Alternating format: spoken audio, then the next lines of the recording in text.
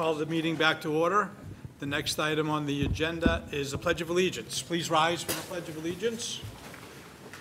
Pledge allegiance to the flag of the United States of America and to the republic for which it stands, one nation, under God, indivisible, with liberty and justice for all. Thank you. Next item on the agenda is public forum. The first public forum is a sign-up. I don't see anybody, but if anybody would like to speak, I'm more than happy to recognize them at this point. Seeing none, I close the public forum portion and move on to examination of minutes. Can I get a motion on the minutes of April 23rd? Mr. President, I make a motion that we adopt the minutes of April 23rd as written. Is there a second? Second. Any discussion? All those in favor? Aye. Opposed? The ayes have it. Next item is President's Report. I'll have enough to say a little later, so I'm not going to say anything under President's Report. Next item on the agenda is presentations of petitions, proclamations, and similar papers and matters.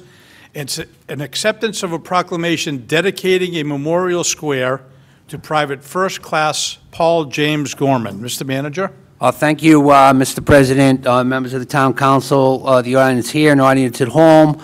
The administration's presentation on this matter will be, I'll provide some opening remarks, and then our Veteran Services Officer, Mr. Patrick George, will come up and provide a little more background. Subsequent to Mr. George's brief remarks, he'll introduce the sister of Private First Class Paul James Gorman, Bonnie, to speak of her brother, and then subsequent to that, the presentation, Mr. Patrick George, the town's Veteran Services Officer, will provide closing remarks on it. So by way of background, the correspondence, the issue before you is correspondence was forwarded from Patrick George, the town's Veteran Services Officer, respectfully requesting a memorial square be dedicated to honor Private First Class Paul James Gorman from U.S. Marine Corps, who was killed in action on July 30th, 1968, while honorably serving our country in Vietnam. The memorial square would be located at the corner of Emerson and Main Streets. The correspondence that's been forwarded by Mr. George, Veteran Services Officer, is in accordance with the Town Council's Watertown Memorials and Dedication Policy that was adopted back in July of 2016. So, Mr. President, at this point, members of Council, I'd like to bring forward the town's Veteran Services Officer, Mr. Patrick George. Patrick, welcome. Thank you, Mr. Manager, Mr. President, and the rest of the Town Council. Mr. Gorman, it was brought to my attention back in middle of April that there was not a memorial square named after him. He was a Marine who was killed in action 4 days following his 20th birthday, and I believe this is a situation that was simply overlooked, and I'm happy that, and I'd like to thank everyone here that we're able to sort of remedy this as quickly as we have. Jim Pendergrass, who is a member of the Shut Detachment, initially brought this to my attention. I'm glad he was here, and he is joined with Joe Darien, a fellow Watertown High School graduate with Mr. Gorman, who they both took the train down to Parris Island when they weren't ready for boot camp. I'm fortunate enough that I got to fly down there and avoid an 11-hour train ride when I went to Parris Island myself. For way of background, I would be remiss if I did not introduce Bonnie Gorman, who is going to do an infinitely better job describing who Paul Gorman was and the Watertown that Paul Gorman knew. So without further ado, I'd like to introduce Bonnie. Welcome. Thank you very much. This is a great honor. Here's a picture of Paul and myself. We were both in the military in the 60s, paying for our college education. Maybe I'll pass that around. It's sliding around. At any rate, we have been a Gold Star family since Paul's death, and he was killed, as you heard, post Khe Sanh in Vietnam, as were hundreds of thousands of others during those wars. And we, as many Gold Star families, have been affected. My mother had a massive heart attack and eventually died as a result of that war and the death of Paul. And so many Gold Star families have experienced the losses like that, physical and emotional losses as well. And we are just coming off of the fact that my nephew, who was a 20-year Marine veteran with multiple tours of duty in the Middle East, has just committed suicide. So we really have an obligation to our soldiers, and from my perspective, is to bring peace and justice to the soldiers and keep them home. So I do work a lot on public policy issues. I myself am a nurse. I went over to a Vietnam air-evac network in mid-60s and was I was there totally for 5 years. So that paid for my schooling. Vietnam came along as a surprise after our sign-up in '63. But we do have a wonderful opportunity to honor Paul and my family. We grew up on Emerson Road. That was his only house that he ever lived in. And he and my parents are buried at Ridge Lawn, so it's very appropriate to be able to do that. But we thank you for the opportunity and the honor, and we'll have more opportunities to share detailed information about Paul. Thanks. Thank you. I'm going to ask Vice President Picciarelli to read the proclamation before we vote on it, please. Whereas Paul James Gorman was lovingly raised along with his 4 siblings, Jack, Eugene, Bob, and Bonnie, by John and Madeline Gorman, who made their home on Emerson Road in Watertown, Massachusetts. And whereas the Gorman children attended Watertown schools, were active in the community, and both Paul and Bonnie Gorman were called to service in defense of the United States of America during the Vietnam War. And whereas the youngest Gorman son, Paul, enlisted in the Marine Corps September 12, 1967, and proceeded to Parris Island, South Carolina, to begin training as a Marine Corps 0341 mortarman. Private First Class Gorman deployed overseas with Gulf Company, 2nd Battalion, 4th Marines, 9th MAB, FM FPAC, and on July 30th, 1968, was killed in action while assaulting an enemy position in support of casualty evacuation operations. Whereas on July 30th, 1968, the President of the United States of America, pursuant to authority vested in him by Congress, awarded the Purple Heart established by General George Washington at Newburgh, New York on August 7, 1782, posthumously to Private First Class Paul J. Gorman for military merit and for wounds received in action resulting in his death on July 30, 1968. And whereas Private First Class Gorman is buried in Ridgelawn Cemetery in Watertown, Massachusetts, alongside his loving parents. Now therefore be it resolved, excuse me, Mr. President, sorry. Now therefore be it resolved that the Town Council of the city known as the Town of Watertown hereby honors and recognizes Private First Class Paul James Gorman for his ultimate sacrifice for this country by naming the intersection of Main Street and Emerson Road in his honor, Private First Class Paul James Gorman Memorial Square. Thank you. Thank you. Can I get a motion on the proclamation? Motion to accept. Second. All those in favor? Aye. Opposed? The ayes have it. Thank you very much. Thank you for bringing this to our attention.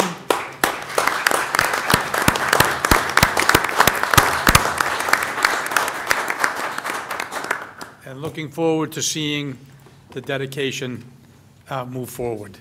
I'd like to get a motion now to move up all of the items in section 10, please. So moved.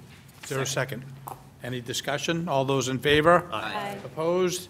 The ayes have it. 10A is a resolution authorizing resolution approving the acceptance and expenditure of a gift of funds in the amount of $1,630 from the Costello family for the purpose of awarding scholarships to assist Watertown families with tuition costs of the popular youth summer camp, Camp Pequasit, facilitated by the Recreation Department. Mr. Manager. I thank you, Mr. President, members of the council. As you just indicated, Mr. President, again, I too are very pleased to inform you the Costello family has offered to make a generous contribution in the amount of $1,630 for the purpose of awarding scholarships to assist Watertown families with tuition costs of the popular youth summer camp, Camp Pequawset.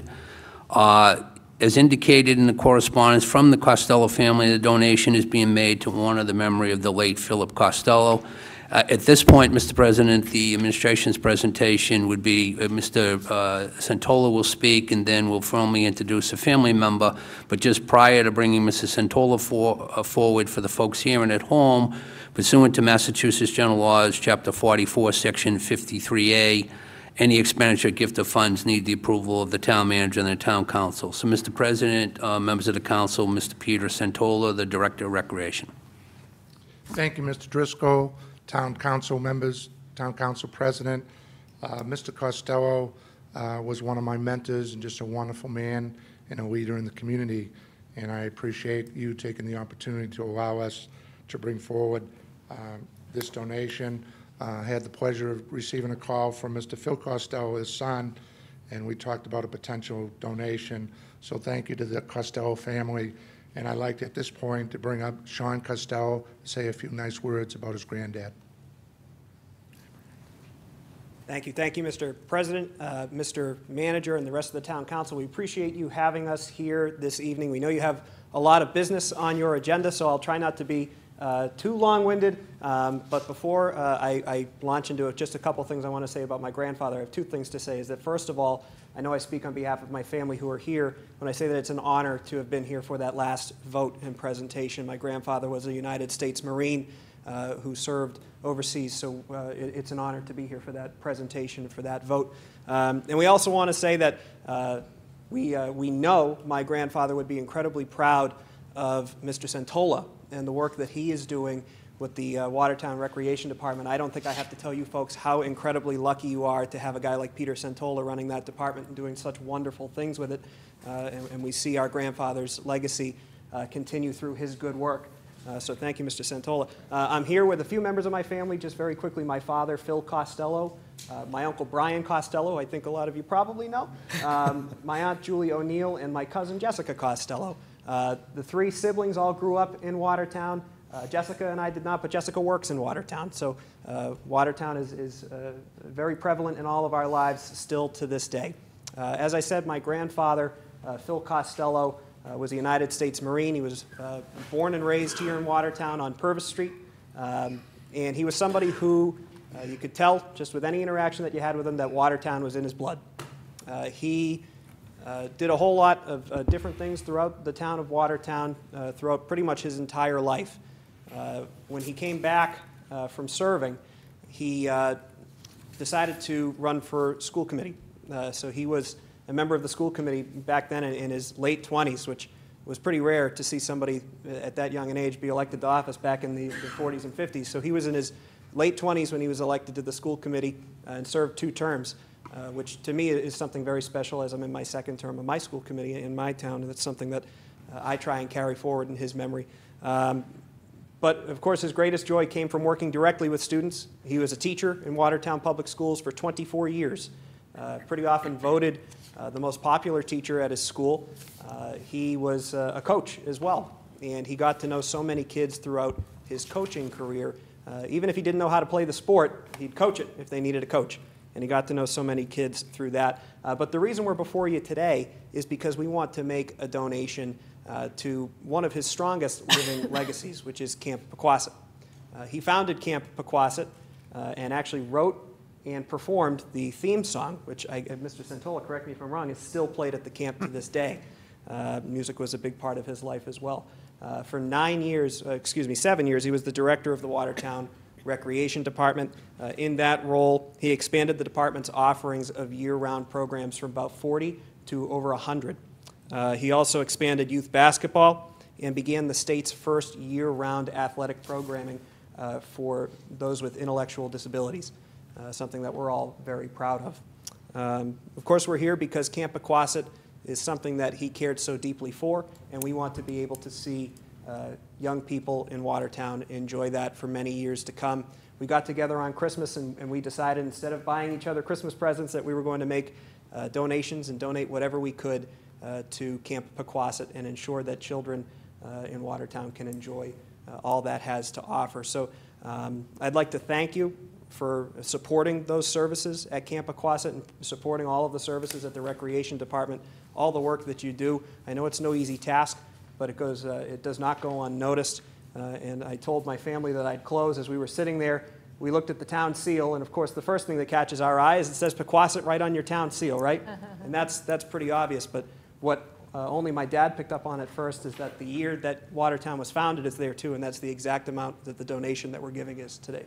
$1,630, which is interesting, ironic, but I think that's Mr. C pulling some strings upstairs. So thank you for the opportunity to be with you today and speak on behalf of the greatest man I've ever known, greatest man I will ever know, a man that I hope to model myself after, my family hopes to model themselves after, and a man whose legacy we hope will continue with this money for many years to come for students who need it. Thank you. Thank you very much, and thank you for your donation. Thank you very much, Sean. How about a nice hand? Well said. Get him on our school committee. Did a wonderful job. I respectfully request Mr. Town Manager, Mr. Town President, Town Council President, I respectfully request your favorable consideration accepting this gift of funds for the purpose of Pequasset Scholarships for Families on behalf of Mr. Phil Costello's family and family. Thank you. Thank you. Can I get a motion on the resolution approving the acceptance of the gift? Mr. President, I make a motion that we approve the acceptance and expenditure of gift of funds. Is there a second? Second. Any discussion? All those, Councilor Donato. I just wanted to thank the Costello family for this generous donation. I myself was a Camp Pequasset kid, and my brother Brian is the current director of Camp Pequasset. So thank you very much for your generous donation. I know how much the kids in town really value Camp Pequasset, and this is going to help a lot of kids spend a great summer. So thank you very much. Any other comments? All those in favor? Aye. Opposed? The ayes have it. Thank you.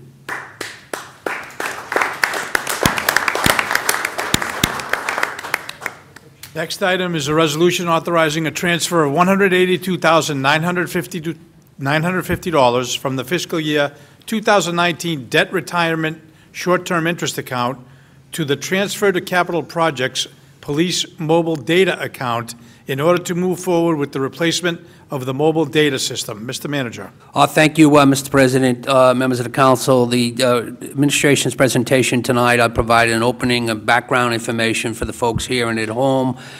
Subsequent to that, I respectfully ask Chief Michael Lawn will then speak on the need to replace the mobile data system soon in order to avoid any loss of crucial operating functions. And then subsequent to Chief Lawn speaking, I will close with the proposed and speak to reviewing the funding for the proposed transfer of funds. So by way of background, back on January 31 of this year, the proposed fiscal year 20 to 24 capital improvement program was submitted to Town Council.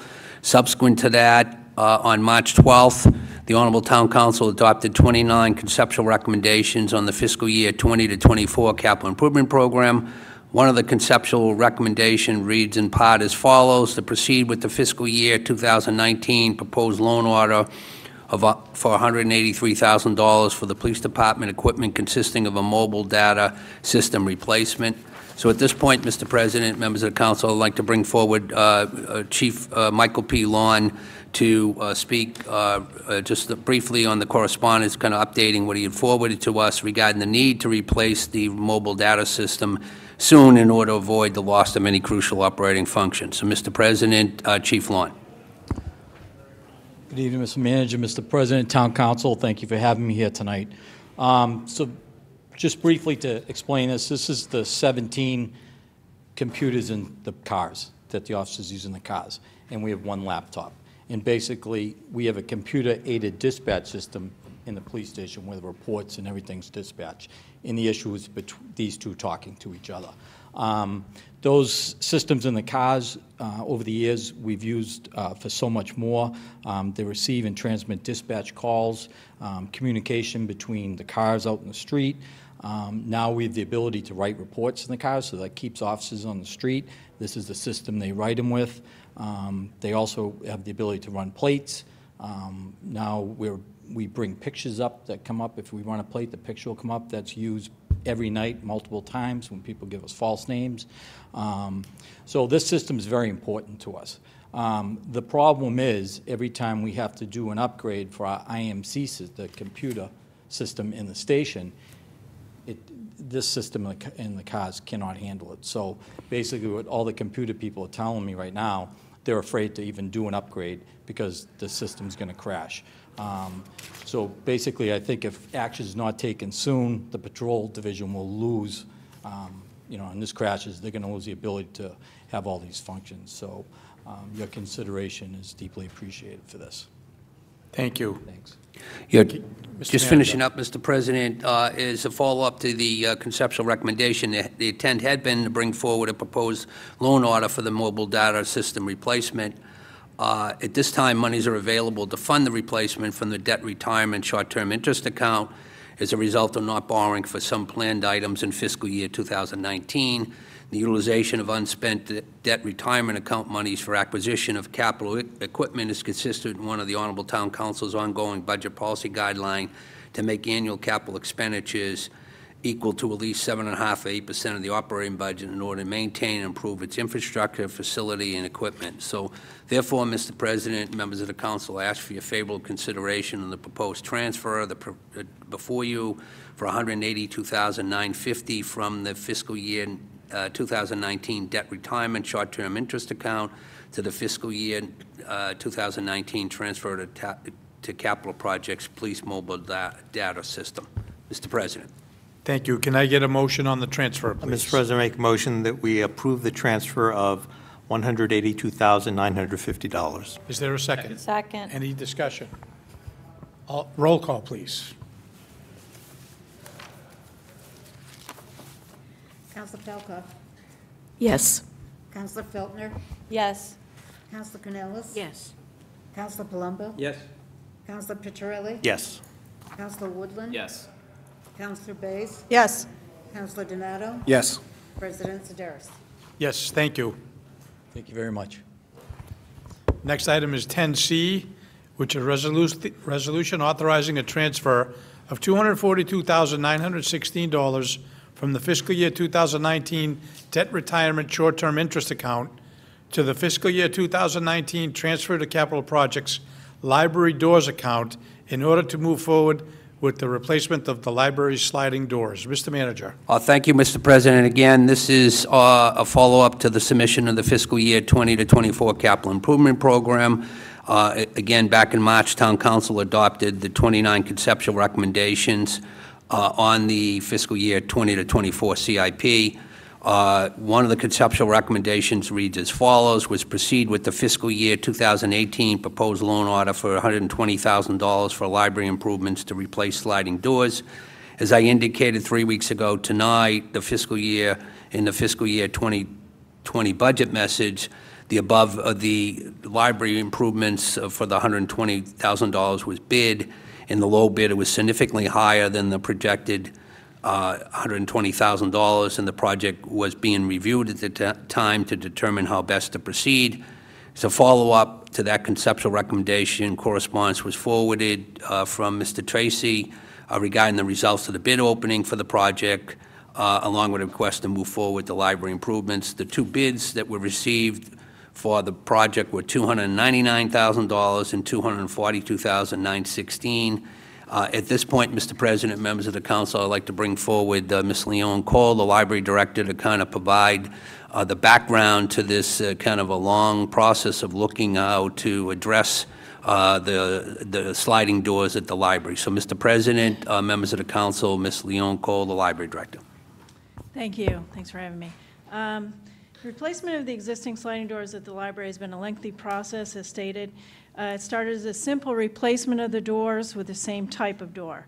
But as we moved through the process of finding a suitable replacement, other issues came to light, namely energy efficiency and the comfort of staff and patrons. Taking an average of 35,000 visitors a month to the library, the existing doors have opened and closed over 10 million times. They were the original doors in 2006. When we built the building, we had no expectation of that type of traffic, and the doors were never meant for that kind of volume. We've had to do significant repairs over the years, and it's past due to replace them. So we knew we had to find doors that could withstand a large volume of traffic. We also took into consideration that we wanted to be more energy efficient and decrease the cold that came in the winter, during the winter and heat in the summer. Often the circulation desk staff have to wear their coats while working on cold days. Because of the short length of the vestibules, both sets of the current sliding doors are open at the same time often, allowing the cold air in. And because the sets of doors are opposite each other across the long hallway, a sort of wind tunnel exists. With the help of the on-call architects and the building inspector, we looked at many options. The solution that would bring the greatest energy efficiency, a large revolving door like the ones at Jordan Furniture, wouldn't fit into the space. Creating that kind of space would involve a major capital project. We then looked at a smaller revolving door with a traditional door next to it, but decided that no one would likely use a revolving door. We also looked at several non-door solutions for the hallway, but none seemed appropriate or likely to be especially effective. The solution that library trustees ultimately voted to recommend is the following: 2 sets of traditional swing doors at both entrances. Each will have ADA-compatible automatic door openers.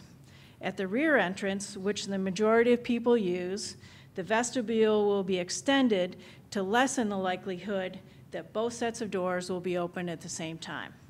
Traditional swing doors are less likely than sliding doors also to be open at the same time. We'll also install additional heating in the circulation area to make it more comfortable for staff and patrons. Also of note is that the project was bid with the stipulation that the library will remain open throughout. We'll redirect patrons to the Thaxter Street door when one of the entrances is closed for the work. So without doing major renovation of the entrances, we feel that this solution is most likely to produce the best results. So thank you for your consideration of this transfer. Thank you, Mr. Manager. Yeah, thank you, Mr. President. And then finally, again, the original intent was to move forward a proposed loan order for the library improvements. As indicated with the mobile data for the police department, monies are available to fund the improvement for the debt from the debt short-term interest account as a result of not borrowing for some planned items in fiscal year 2019. So therefore, Mr. President, members of the Town Council respectively ask your favorable consideration of the proposed transfer of $242,916. Mr. President. Thank you. Can I get a motion on the transfer? Mr. President, I make a motion that we approve the transfer of $242,916. Is there a second? Any discussion? Yes. Councilor Feltner. Oh. Thank you, Mr. President, and I'm excited to see you moving forward on this. I just wanted to thank you for all your work. I know you, as you mentioned, a lot of diligence went into this, and including Commission on Disabilities, excited to see the improvements. I'm assuming it doesn't affect at all the timing of the alarm system of checked materials? No, that's further in by the, closer to the elevator, Councilor Falcoff. Thank you. Thank you. I just couldn't quite picture what you were describing. Okay. These will be glass doors? Yes. But yes. they won't be the sliding doors that we have now? Exactly. And at the rear entrance, the vestibule will be extended, so you'll see a further extension of like the glass vestibule farther out, almost to the end of the canopy at the back. So there'll be one set of doors there, and then one set of doors where there currently are the interior sliding doors. So currently there's 2 sets of doors in the rear and 1 set of doors in the front of the library? 2. Two in both places. I couldn't quite picture that. Okay. And, okay, thanks. Okay. Councilor Canellis. Thank you so much. So referencing the rear entrance from the parking lot, following up on Councilor Falcoff, the vestibule is going to be extended out, not in? Yes, exactly. All right, so there are 2 steps or so in the vestibule area. Still in the interior. Those steps will stay, as will the ramp. Right. So that the interior doors will be basically at the same place where the interior slider door is now. And then that exterior slider door, which will become a traditional door, will extend out almost to the end of the canopy. And then there'll be glass on that side, you know, where the sidewalk extends. So right there, there'll be a glass wall to enclose that area. And these are going to be traditional swing doors, 2 of them, I presume? Yes. And any automation in them, or are they all basically manual? No, there'll be a button to push so you can open them with the automatic door opener. In both sets of doors? Yes. Great, thank you. Councilor Palumbo. Just a quick, as you were describing it, the place where people can return books and. Yes. Will that then be inside the vestibule? That will be inside, yes. So that won't be able to do that then late at night or any? They will be able to. We'll keep the outside doors open, Is that but what the you'll do? inside will be still locked. I wasn't sure you're going to keep Yep. the outside open. Thank you. Any other questions or comments? Roll call, please. Counselor Feltner? Yes. Counselor Canellis? Yes. Counselor Palumbo? Yes? Counselor Picciarelli? Yes. Counselor Woodland? Yes. Counselor Bays? Yes. Counselor Donato? Yes. Counselor Falcoff? Yes. President Sederis? Yes, thank you. Thank you. Back to the agenda. Thank you, and thanks for getting those done. Thank you.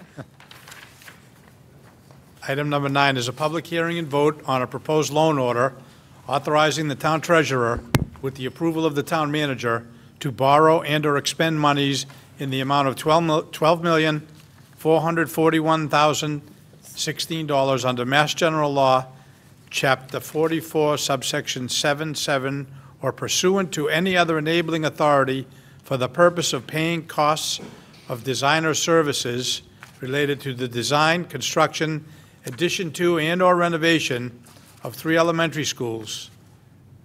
And I won't read the rest of it because it's regular language. Mr. Manager. Thank you, Mr. President.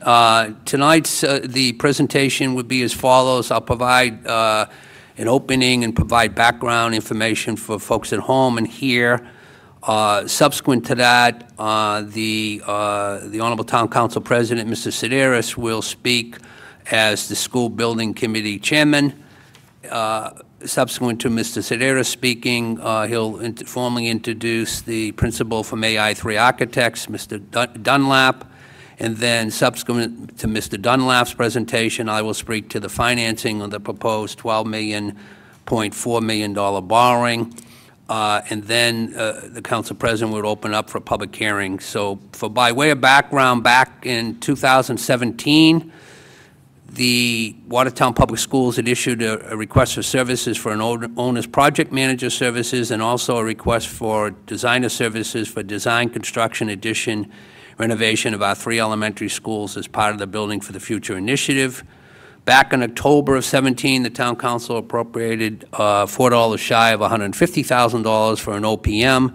And then in December, the Town Council approved a proposed loan order totaling $1,378,599 for the purpose of paying designer services for the design, construction, addition, or renovation of the 3 elementary schools. Given those 2 items back in late 2017, it was necessary to move forward the establishment of a school building committee. 13 appointments to the committee were made in March of 2018, including the Honorable Town Council President Mark Sederis, Town Council Vice President Vincent Picciarelli, School Committee Chairman John Ports, and School Committee Member Lindsay Mosca. The committee is the representative of the town in all dealings with the architect. Jumping all the way to December of 2018, the Honorable Town Council adopted and ranked the fiscal year 2020 budget policy guidelines. The top-ranked fiscal year 2020 budget policy guideline 2A reads as follows: continue to develop Building for the Future initiative funding in collaboration with the School Building Committee for the 3 elementary school project by formalizing the proposal to use funds directed from the retirement appropriation when the pension fund is fully funded, while also paying down the OPEB liability, and for the MSBA high school project with the proposed debt exclusion funding.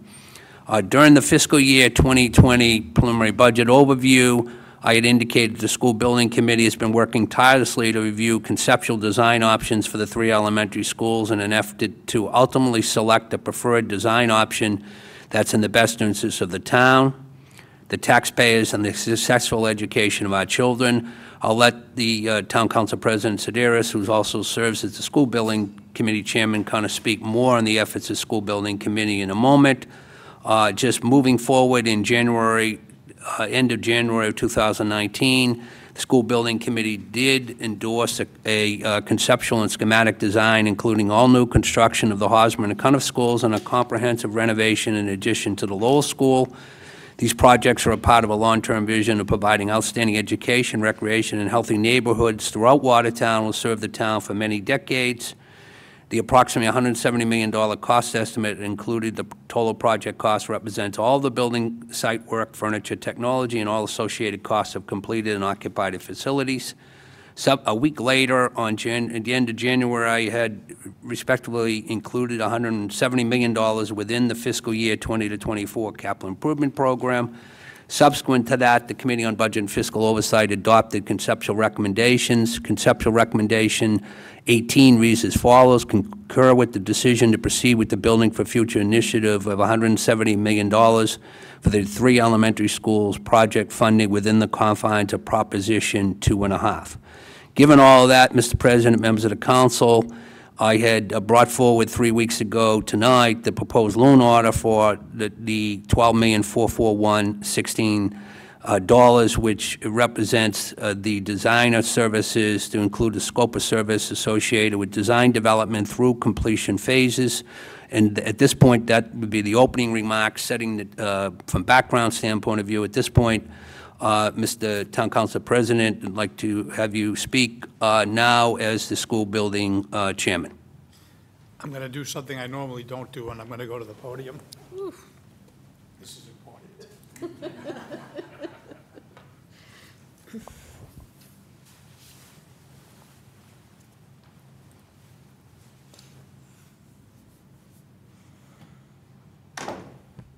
Thanks for allowing me, Mr. Manager, to take my turn here.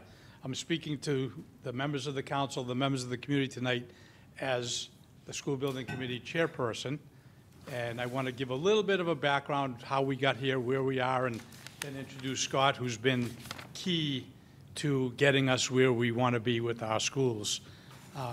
This is basically the first time that this full council is going to see where we are, and I think it's important. Also this evening, this is the first significant commitment to making these elementary school projects come to fruition. So I'm going to start by saying thank you for allowing this to happen. Thank you for your support through the Budget and Fiscal Oversight Committee and your budget rankings. I do think it's very important for this community, and I want to emphasize the fact that we are doing this without an override. That's also significant, and it also shows that the financial management that we've had, the restraint that we've had through the years of people saying that we didn't support our schools or we shouldn't pay off our retirement. Well, we did support our schools and we did pay off our retirement, which will be paid off on July 1st. So all of those are very important. I want to thank my building committee, 5 of which members are here this evening, for all the hard work since March of last year. We've met many, many times. We've met at the schools, we've met here. We really have done a lot of work to get to this point. So I want to thank them for their commitment to this project and to the goals that we've set forth.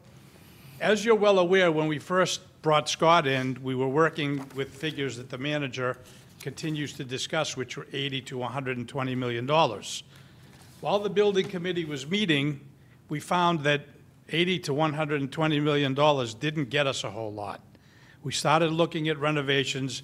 Then we said, well, why would we leave some windows here and not change all the windows? And it became more apparent with Scott's expertise, and I find that Scott has been key to getting us where we are today.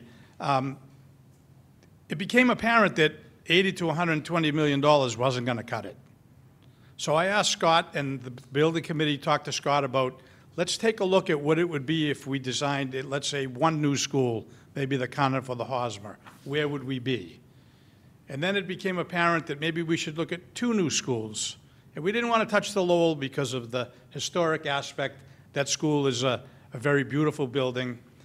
And it became, when we started doing analysis of the numbers, the difference between what we were going to get by doing renovations and what we were going to get by doing new schools, that delta became very, very small. It's a big delta, but it became much smaller and much more apparent to us that this was a direction that we should be moving in.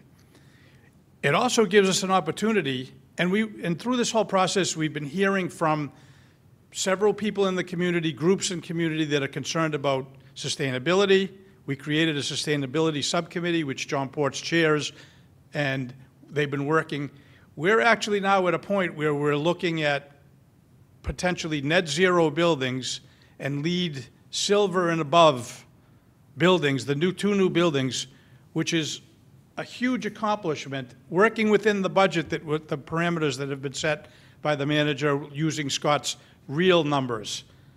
I think you're going to be excited tonight. Scott's going to show you where we started out, what we were looking at, and where we are as of last week. It shows you some really nice designs. I will say that when we started out, some of the neighbors in the areas were coming to these meetings very frustrated. And when Scott started developing these designs, the neighbors are now, as of last week, I asked one of them, who was one of the direct neighbors at the Hosmer, what do you think? I love it. They continue to say how much they love this. So I think we've done, as a committee, we've done a good job trying to get people engaged. And with Scott's help, we've been addressing the issues that continue to be raised. And the sustainability issues, we got a letter from Watertown for Climate Change thanking us for our efforts to try to do what we're doing for all of the environmental issues that we're facing. So at this point, I want to introduce Scott Dunlap, who's been here before from AI3, and I'm very confident that you'll be happy once you hear his presentation. And I'm asking, from my perspective, for your favorable consideration to move forward with this loan order to begin the process and really set our schools on the path that we want to go. Thank you. Scott.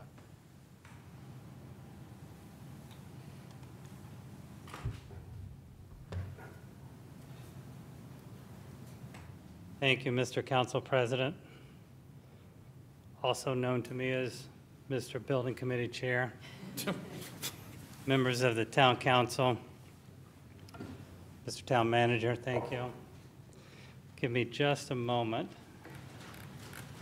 Plugged in.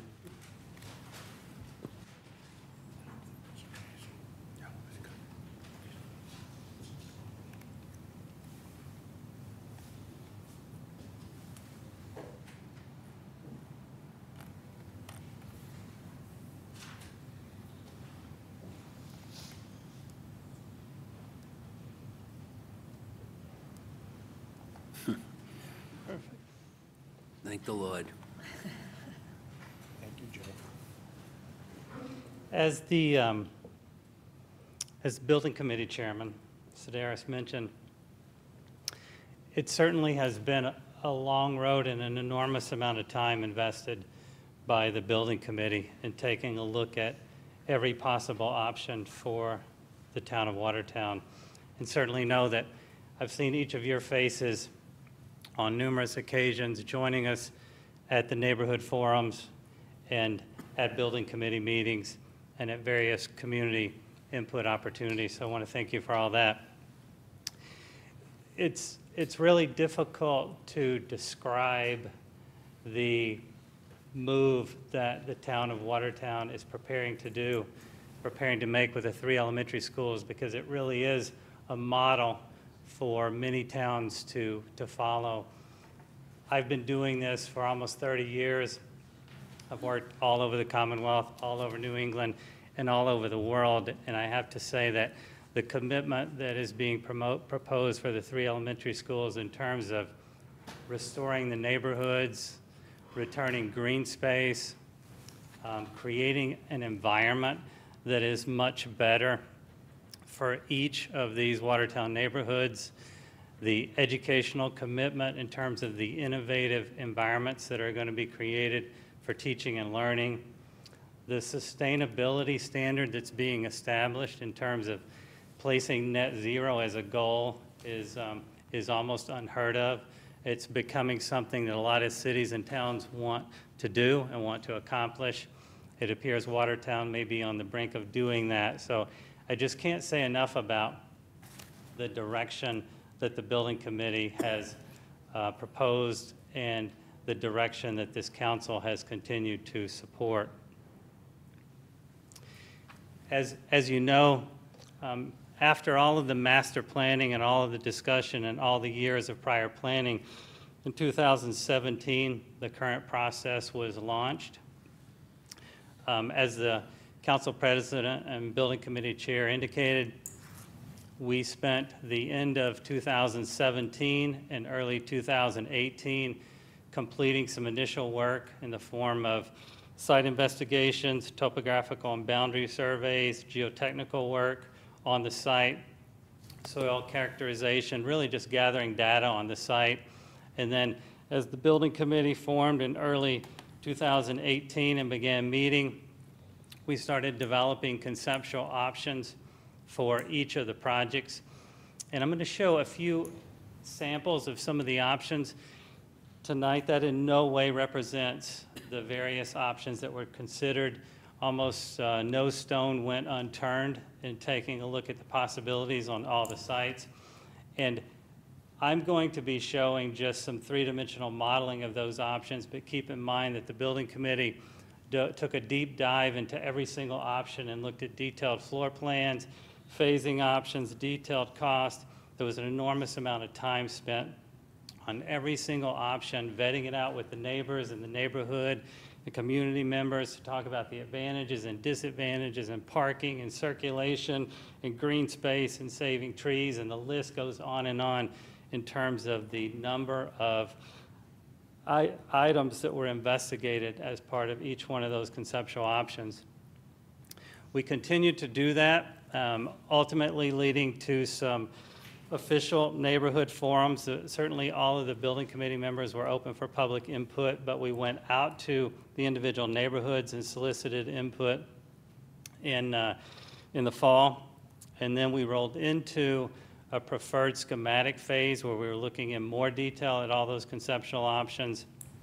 And then ultimately, as the building committee chair indicated, we went back, we were asked by the building committee to go back and take an even more detailed look at some prior discussions on the possibility of new construction on the Cuniff and the Hosmer site, and even the possibility of reducing the amount of construction on the Lowell site to improve the overall quality of that project. So all of that culminated in January of this year.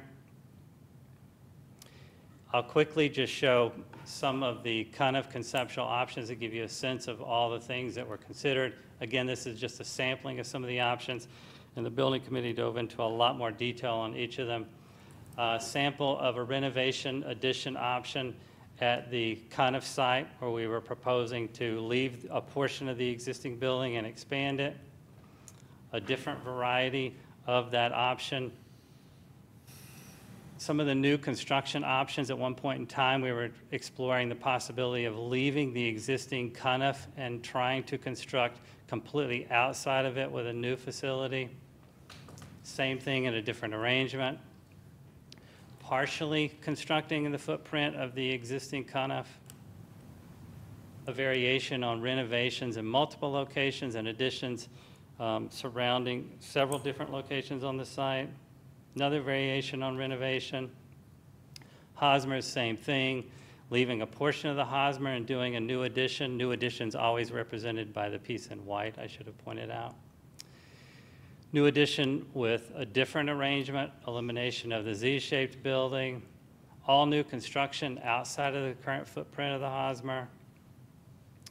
Addition more compact and directly adjacent to the Hosmer, the existing Hosmer, with the demolition of the Z-shaped building.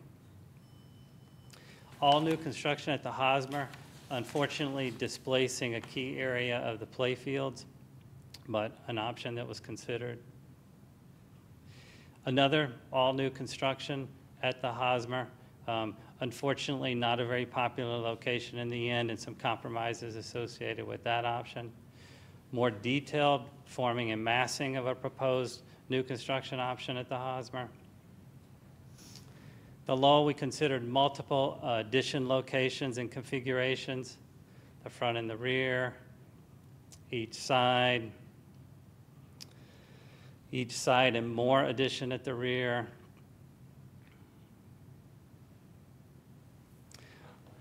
Ultimately, after evaluating all of those, and again, I would point out that there was a lot more detailed information considered and many more options considered, but just to give you a sense of that. And then we moved into what Chairman Sedaris described as a mode of looking at the possibility of all new construction on the Cuniff site. In this case, if we were able to do all new construction, move the building closer to the cemetery, free up an enormous amount of additional green space, recreate all of the parking, recreate all the stormwater drainage on the site, do a completely new site package, do a building that would support a large photovoltaic array in the form of solar power, do a LEED Gold potentially building in terms of energy efficiency, configure everything in an ideal fashion on the interior in terms of supporting 21st century education. This was the scheme that was reviewed at the Cuniff. Then at the Hosmer, when we did the same thing and said all new construction, place it anywhere you want to get the most perfect fit on the site and create the most green space and the best circulation and the best parking around the site and the best possible educational conditions for the students. And this was, in fact, the scheme and the model for that.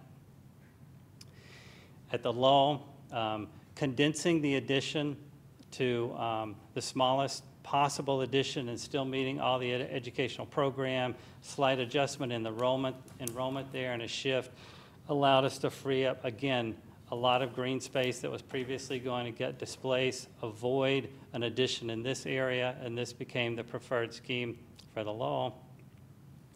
And then as we moved further into schematic design for those, they began to get very much more real.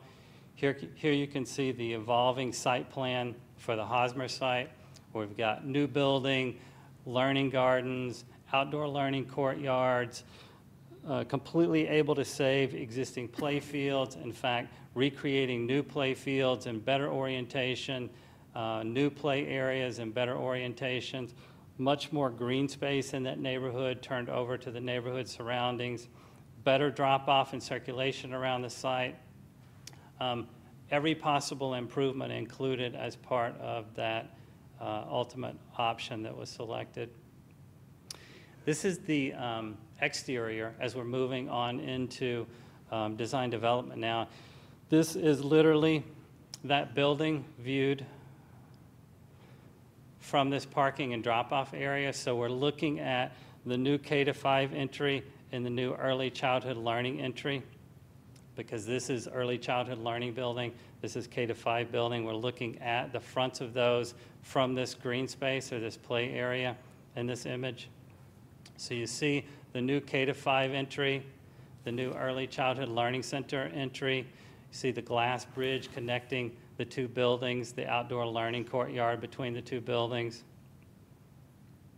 This is looking from Mount Auburn Street. We're up close to the building, but if you were looking from Mount Auburn Street and you walked across the fields and you were standing in approximately this location looking at the building, that's the view that you're getting here, where we've got the academic core, we've got the art room on this end, we've got the dining area with some outdoor student dining located here and the beginning of the play fields. At the Cuniff site, the newly proposed building, minimizing its footprint and going to 3 stories, allowed for much more green space, better parking and circulation. It also allowed us to create this building, much more energy efficient.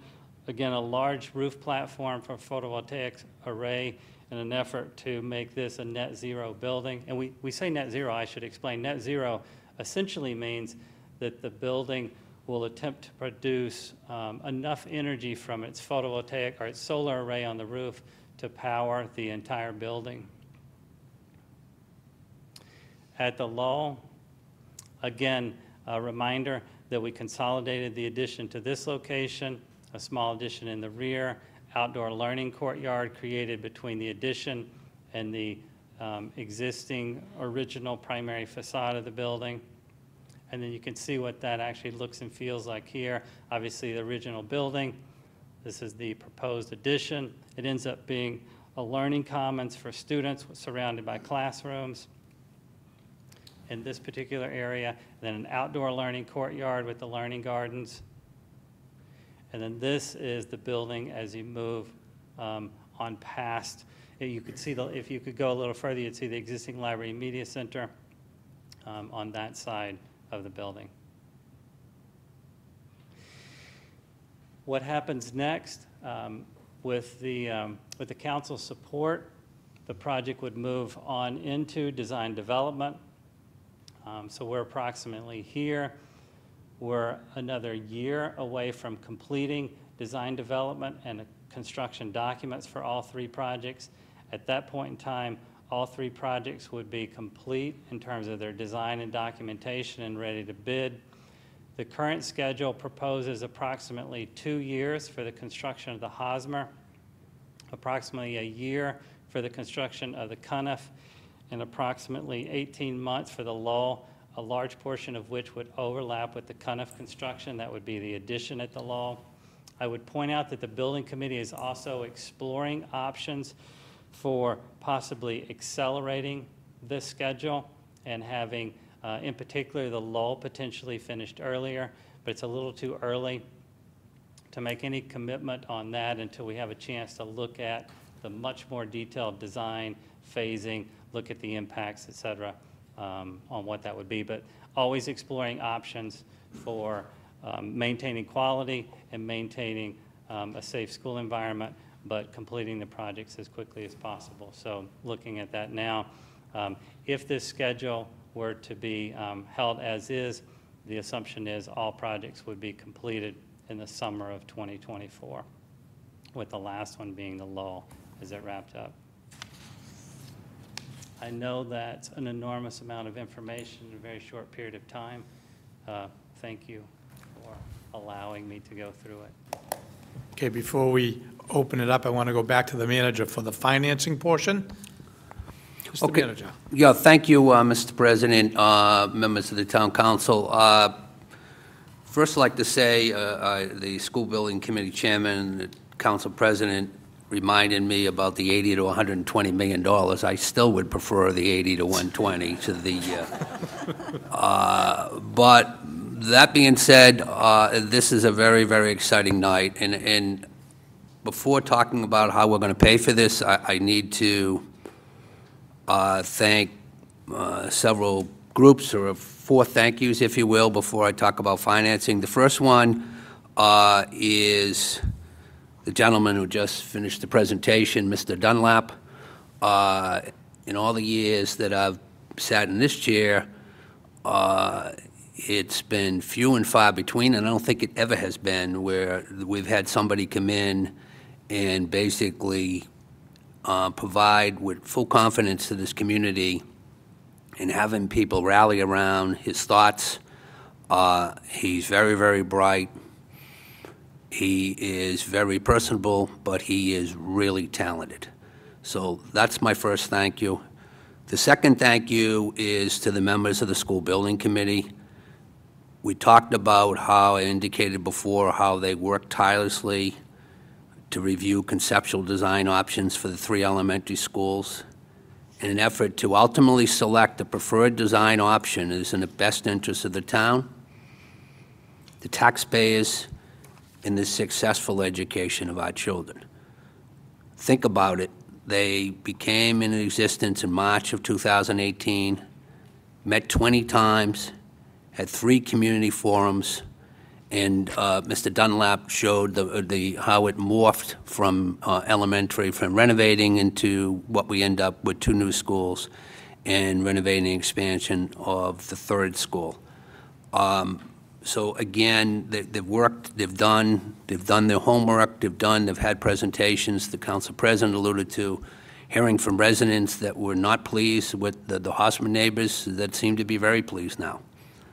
The next group I want to thank is the Honorable Town Council for their leadership on two items I touched upon before: the fiscal year 2020 budget policy guideline, which certainly was ranked #1 and talked about continue to develop building for the future initiative funding in collaboration with the school building committee for the 3 elementary schools.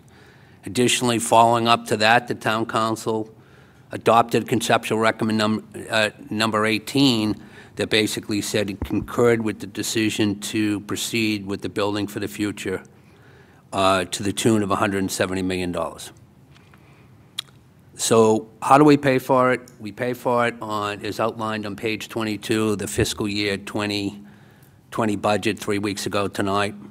The three highlights of the fiscal year 2020 budget for the community are fully funded retirement system as of July 1, 2019. I do find it funny that the council president alluded to, and thinking back, there was a lot of folks that were not thrilled that from fiscal year 2009 to 2019, the Honorable Town Council appropriated 152% to the retirement appropriation. That'll be fully funded in July 1. We set up a payment plan to address the unfunded OPEB liability. And then lastly, and most importantly for tonight, the funding of the 3 elementary schools. As a result of that aggressive funding of the retirement system, the financing of the $170 million for the 3 elementary school project will begin in fiscal year 2020, and all of this project will be done within the confines of Proposition 2.5. Borrowing of the $170 million is projected to be done in phases beginning in fiscal year 20 through fiscal year 23. And we outlined that yesterday, and tonight is the big first step. But the last group I wanted to mention is the taxpayers of Watertown for their support. When you think about it, this is all being done within the confines of Proposition 2.5.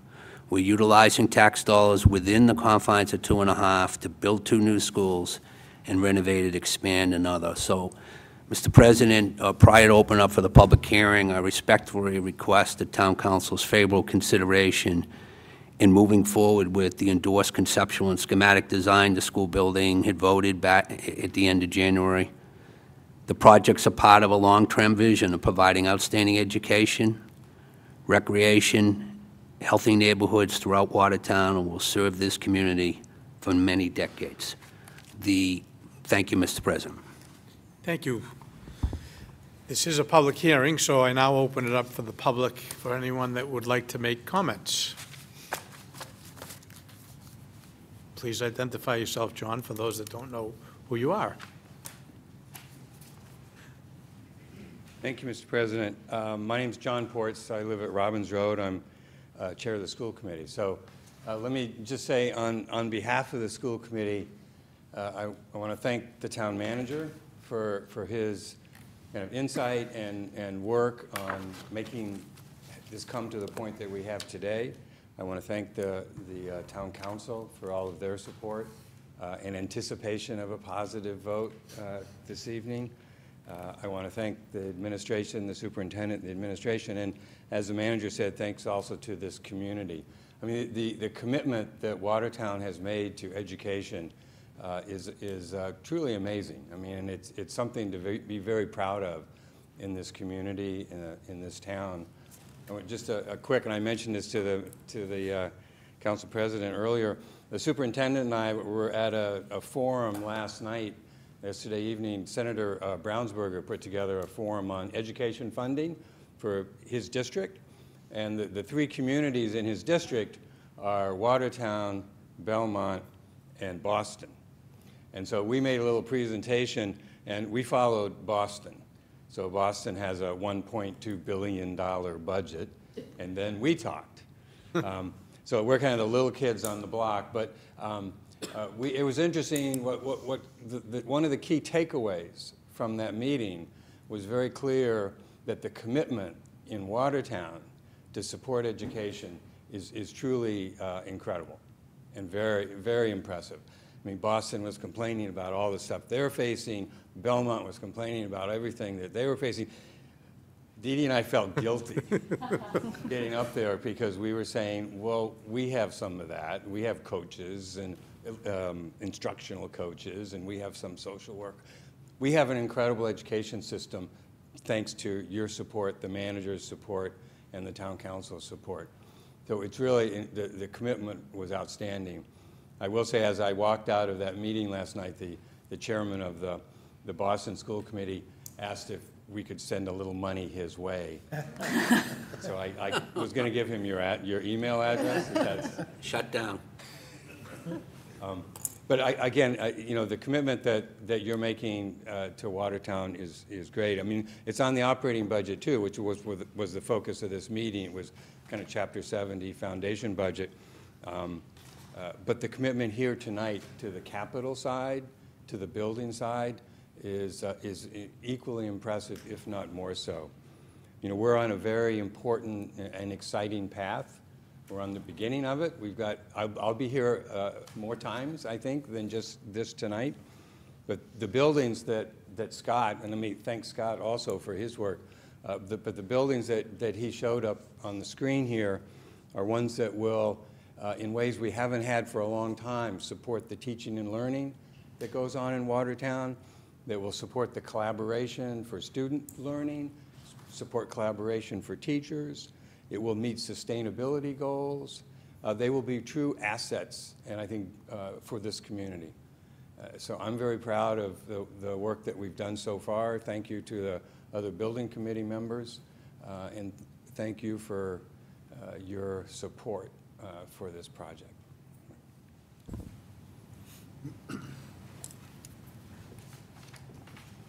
Just tell everybody who you are.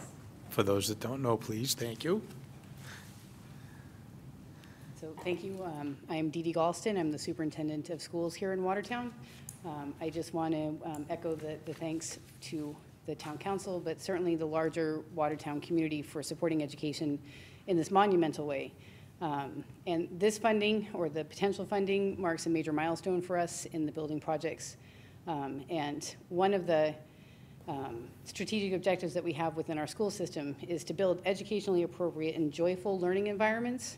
And I think the initial work that we've seen from our architects and the school building committee certainly points to that high level of success with achieving that objective. But I do want to mention something, and just hearing and watching and seeing and thinking about the commitment that you've provided to education, it makes me feel deeply responsible. And so I just want to make sure that you know that a school building is only as good as the teaching and learning that happens within it.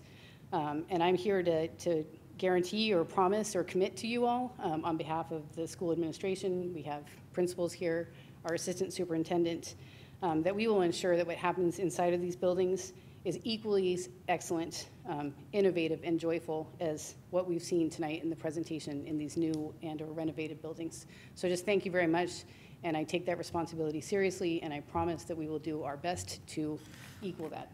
So thank you. Anyone else wish to be heard?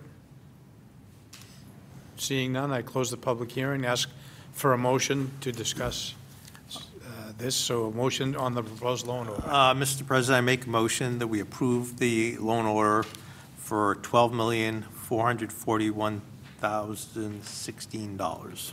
Is there a second? Okay, discussion, questions? Councilor Donato. Thank you, Mr. President. I really, there are definitely a lot of people who need to be recognized and thanked. The school building committee, I know they've met at this point well over 20 times. I have not been able to attend all of the meetings. I've tried to get to as many as possible.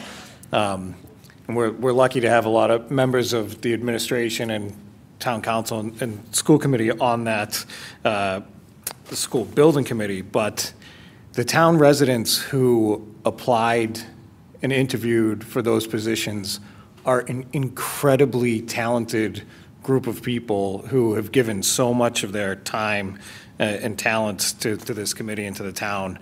They deserve so much thanks. I'm always so impressed by the questions they ask, and we are really lucky to have them. We are equally lucky to have Scott involved in this project.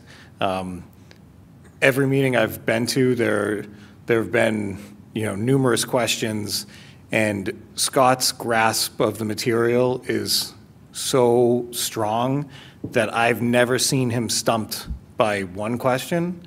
And more importantly, as we discussed or was mentioned in the presentation, early on there was some resident pushback to certain designs, and I could completely understand their concern. And Scott always answered all of those questions with such understanding and respect. And I think that residents really felt as though they were heard, and I think they appreciated that. So we're definitely lucky to have Scott on board. I think one question we often receive is, with all this development and all the new growth in town, where are my tax dollars going to? And it's really difficult to point to a fully funded pension system because it's not a tangible item that you can point to. And I understand that concern because I often have that concern myself, but based on what previous town councils have done with the help of the town manager and Mr. Tracy, we're going to be able to point to 2 brand-new buildings and 1 extremely renovated building, and to be able to point to the residents in town and say, that's what your tax dollars paid for, and that's what the new growth paid for. And I think that that's going to be an incredible accomplishment, especially when you consider several of our neighboring cities and towns are constantly going back to their residents for overrides for operating budget issues. And we're going to be able to build 2 new buildings and significantly renovate the 3rd, all within the confines of Prop 2.5. And that is such an amazing accomplishment. I'm really looking forward to this project. I think between the school building committee and AI3, I think we're in great hands. And I'm really excited to see the future of the school systems in Watertown. So I will definitely be supporting this tonight. Thank you. Any other comments? Councilor Feltner. Thank you, Council President. I would just say that I am a believer that the families and the schools, our education, are the lifeblood of our community. So I'll be happily supporting this and excited of all the work on everybody, that's everything that's been mentioned, and feel privileged to be part of the council to be able to vote on this. Thank you. Are there any other comments? Councilor Picciarelli? Thank you, Mr. President. So this is something we've been working on a long time. And I am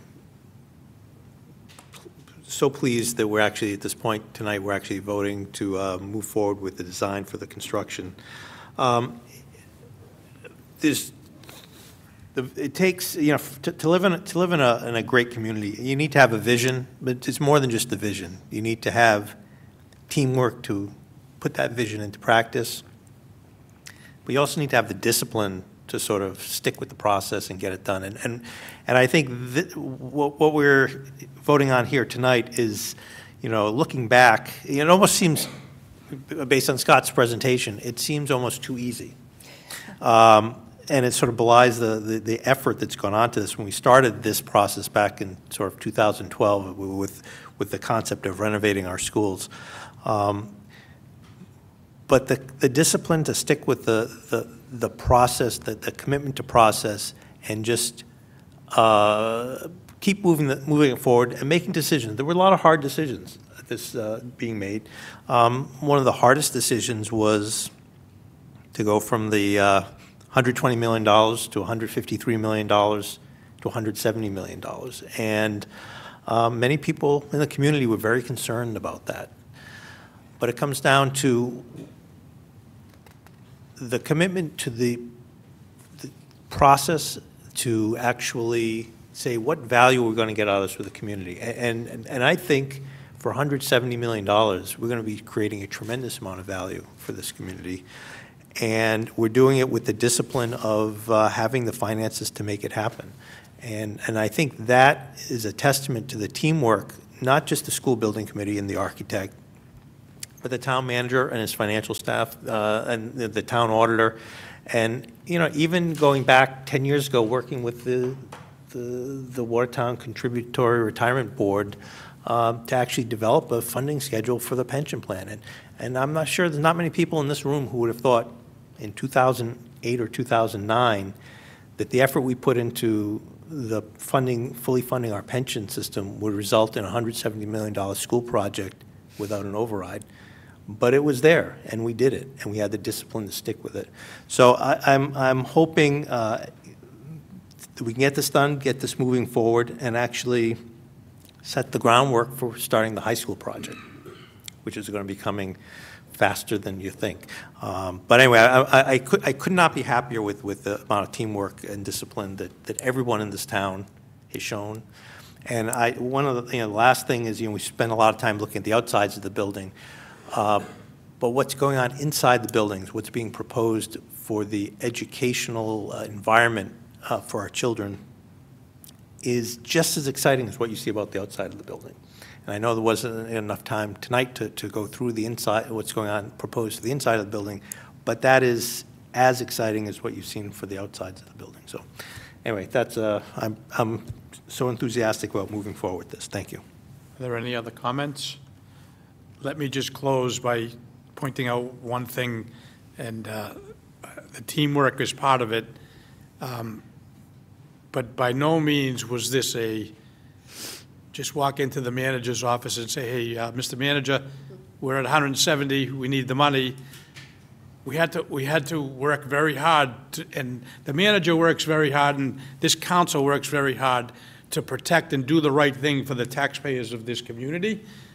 And the manager, after sitting down with myself and Scott, was made aware that what we were getting for the increase in costs was the right thing to do for this community. So I'm really proud of that, and I think we can move forward, and this is a good night for Watertown. So can I get a roll call, please? Councilor Canellis? Yes. Councilor Palumbo? Yes. Councilor Picciarelli? Yes. Councilor Woodland? Yes. Councilor Bays? Yes. Councilor Donato? Yes. Councilor Falcoff? Yes. Councilor Feltner? Yes. President Sedaris? Yes, thank you. Thanks, Scott. Thanks to all. Thanks to all the members of the building committee, too, for being here. Okay. You're dismissed. The next item on the agenda is the committee reports.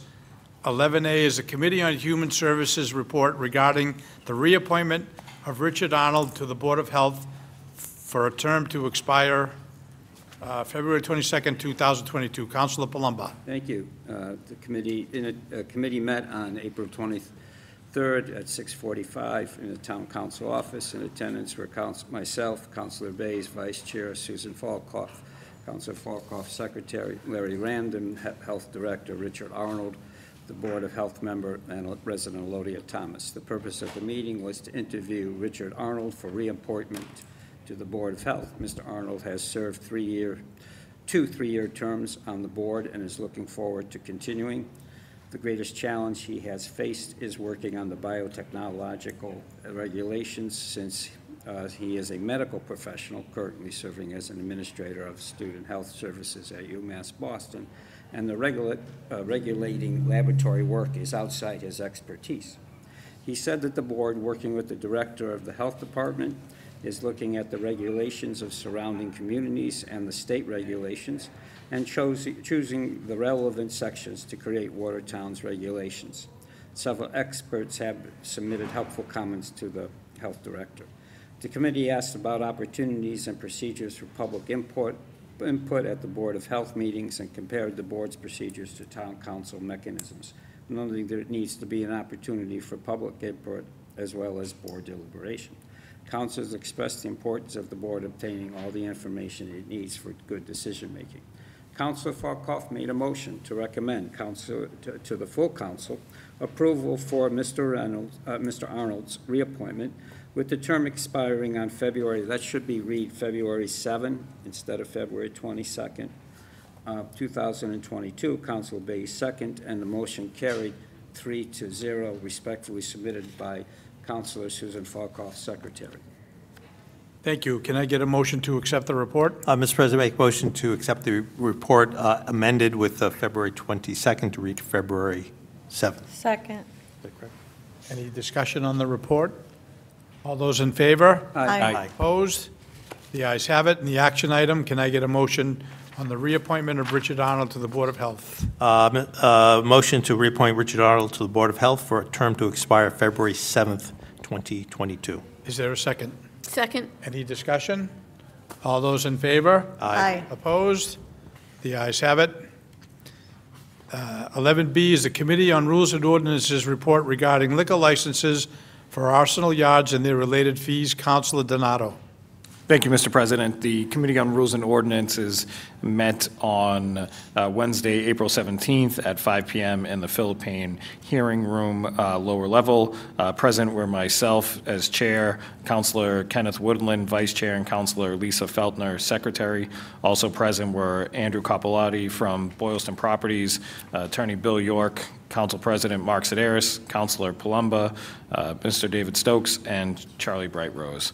The agenda for the evening was 1, to review the fees of liquor licenses granted pursuant to Chapter 73 of the Acts of 2016, and then number 2, review, consider, and recommend appropriate legislative action in regard to the need for additional licenses for the sale of alcoholic beverages on the premises pursuant to Section 12 of General Laws, Chapter 138. I called the meeting to order by giving a brief background on the origin of the referral from President Sedaris, which was based on correspondence from Attorney York for Arsenal Yards and Cinema World beginning late last year, copies of which are attached to the minutes. I also suggested discussing the second agenda item first. Watertown was granted the ability to issue an additional 15 liquor licenses by the State Act of 2016, which specifically allowed for 8 of the 15 licenses to be issued to 5 specific areas within Watertown, one of which was the Arsenal Corridor Regional Malls, which now includes Arsenal Yards. This was before the RMUD zoning district was created.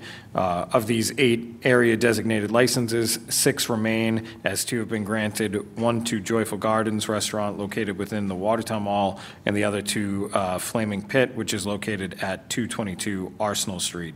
Given the Arsenal Yards plans to provide a larger mix of restaurant choices, they would like to secure the remaining 6 licenses as well as an additional 9 liquor licenses if possible.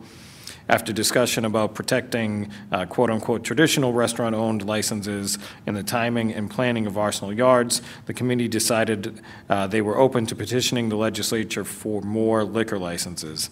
Councilors agreed the most expedient approach would likely be to amend the provisions of the home rule petition language and request a total of 30 liquor licenses in Section 1 and 23 licenses in Section 2. It was decided that I would consult with Attorney David Dineski of KP Law, who's the licensing attorney for the town, and would then subsequently include this in the report to the town council.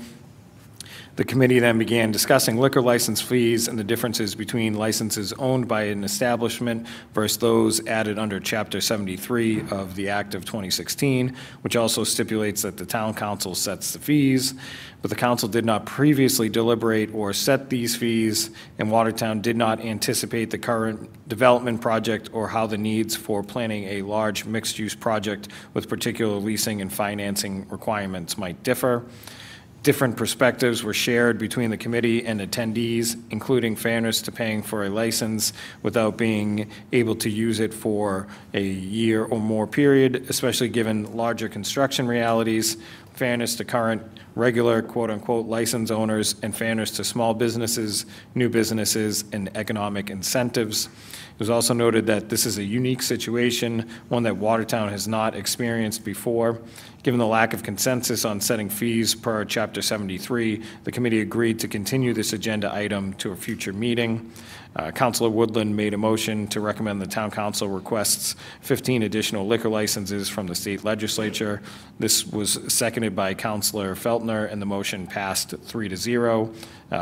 Councilor Woodland then made a motion to adjourn the meeting on agenda item 2 and continue committee meeting on agenda item 1. This was seconded by Councilor Feltner. The motion passed 3-0. The minutes were respectfully submitted by Lisa Feltner. Attachments to the minutes are the letters previously referenced from Attorney York to Council President Sedaris, also some correspondence from Boylston Properties. And then post-meeting that was alluded to earlier, I did have a conversation with Attorney Dineski to confirm his previous belief that amending the acts of 2016 would be the most appropriate course for this council to take. He responded in the affirmative. A copy of that email correspondence is attached to the minute meetings, as well as a draft of the proposed language that this council should act on, which would then, upon approval of this council, would then go forward to the state legislature for approval. That is the report, Mr. President. I do just want to point out on page 1 of the minutes, under Agenda 1, should read Chapter 73 of the Acts of 2016 as opposed to 2106. Thank you. Can I get a motion to accept the report with that amendment? So moved. Is there a second? Second. Any discussion? Yes. Oh, no, not on the report. All those in favor? Aye. Opposed? The ayes have it. The next is, can I get a motion on the action item? Mr. President, make a motion that the town council request pursuing 15 additional liquor licenses from the state legislature. Is there a second? Second. Councilor Falcoff. Thank you, President Sedaris. So I was really shocked to read in the Watertown Mass News that they were asking for 9 additional licenses, are the 15, okay, clarification, the 15 are all for the Arsenal project, or is it just 9 for the Arsenal project? Councilor Donato. Mr. President, so the council was, or the committee was very cognizant of the fact that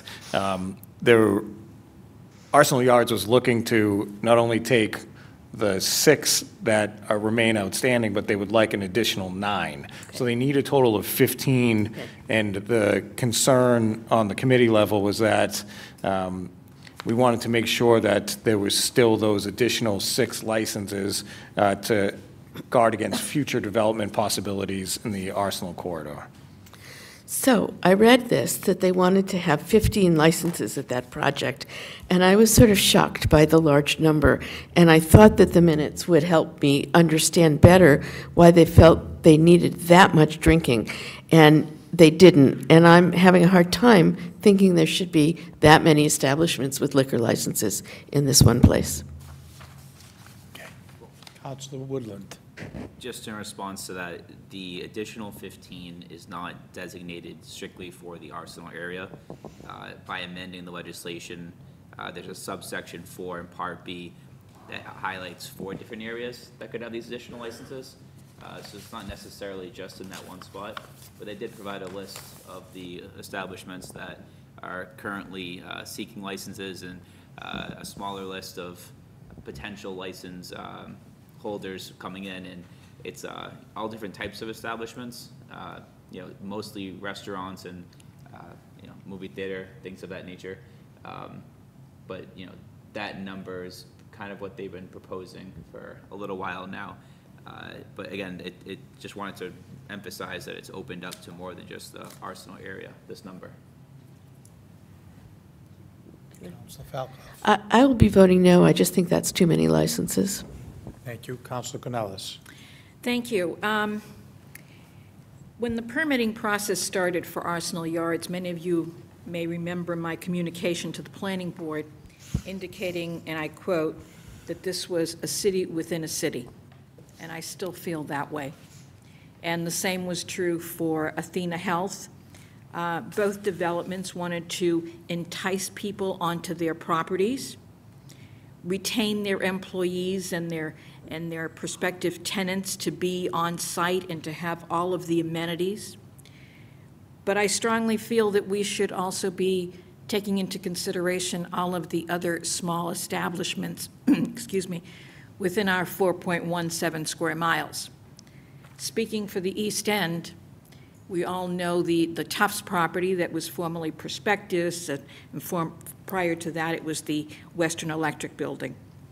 When the property was purchased by Tufts, the merchants in Coolidge Square and the surrounding area were very excited that this would generate additional foot traffic, the employees going into the areas and patronizing. Didn't materialize. Then Tufts became the corporate headquarters, relocating from Waltham. More optimism that there would be more foot traffic, more people patronizing the local establishments. Maybe a little bit, but not much, not the kind of traffic that was anticipated.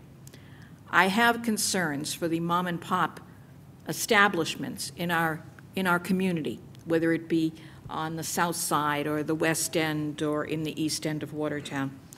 And granted, we now want the Arsenal Yards to be successful. We're into it. There's no backing out. It's certainly an area that's being developed, and we need it to be successful for the benefit of our community. But we also have to be very cognizant of what's going on in the rest of our community. We do not want to see vacant storefronts. We do not want to see establishments that have been part of our community, where the owners are residents of our community, to feel deprived and to eventually consider closing their doors. Because I have heard this, because other establishments are hurting. So I will not be supporting the additional licenses at Arsenal Yards.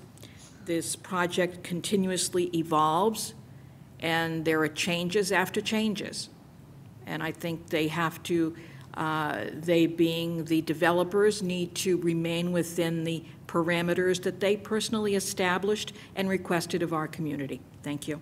Councilor Palumbo. Yeah, thank you. I just wanted to, something Councilor Woodland said that I wasn't unclear of, so I'm looking at the amendment that Councilor Donato worked out with the attorney. I understood that these 15 additional licenses were for Arsenal Yards. Now, are they for the whole Armud area, or they are for, it was unclear to me. Mr. President. Councilor Donato. I think there had been some correspondence with Attorney Tedeschi, and the question was whether or not we were going to be proposing a new home rule petition, or if we were going to seek to amend the existing. Right. And the recommendation was that if we were going to just add the number townwide, then we could do just an amendment, that would probably be the best approach. If they were going to be specifically designated for Arsenal Yards, the suggestion was that it would be a new home rule petition.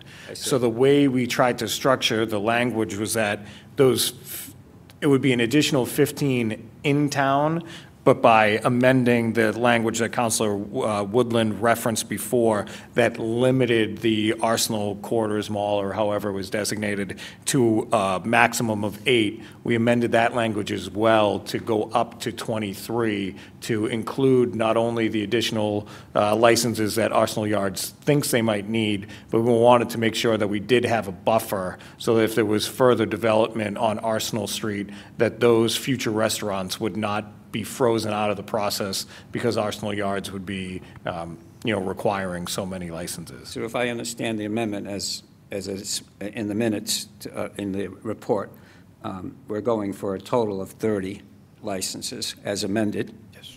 Big 30 licenses. And that 23 of those licenses would be available in town.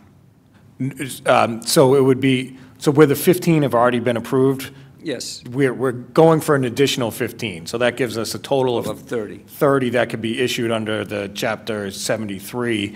But it's just setting the cap for the Arsenal corridor at 23. I got it. Thank you. Appreciate the This also makes available the other ones for Pleasant Street and other potential new developments. We do have one specific for Pleasant Street, but there may be more than one. So, you know, I think the committee, I went to the meeting, the committee thought it was an opportunity, and I don't want to speak for anybody, but I do feel that this is the same kind of thing that happened in Somerville at Assembly Row, where they didn't realize that the project was going to become much more than they've originally anticipated, and I think that was why the request was made to look at this. So, thank you for clarification. any other comments? Councilor Bays. So I'm just trying to remember, isn't the number of liquor licenses we have, is that tied to the number of marijuana? No. It's not? Okay, I thought I'd remember. It's, yes, and the liquor licenses, the traditional liquor licenses are tied to population. Right. And the marijuana licenses are tied to the liquor licenses. Right, that's what I was asking. Not the way you said. Okay, well, I meant it that way. Yes. So does this double? No, the marijuana licenses would go only for the traditional number. Okay, okay. Councilor Feltner.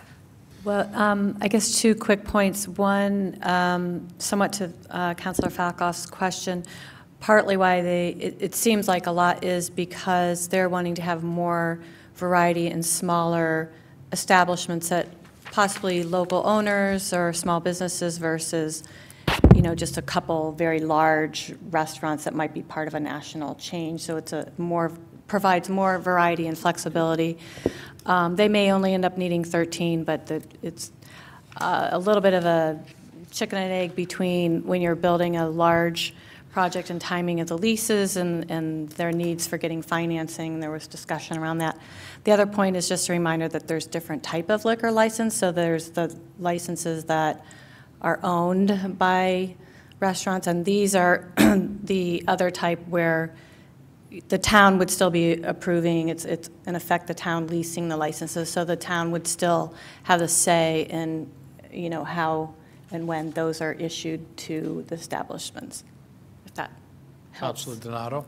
Thank you, Mr. President. I think Councilor Feltner's point is an important one, so I would just reiterate it. I thought the way it was presented to us and as an attachment to the committee minutes as a kind of a synopsis of each of the restaurants that have already been signed up and that are going to be taking up leases in Arsenal Yards, and the majority of them are smaller size restaurants. So I can understand your concern about adding an additional 15.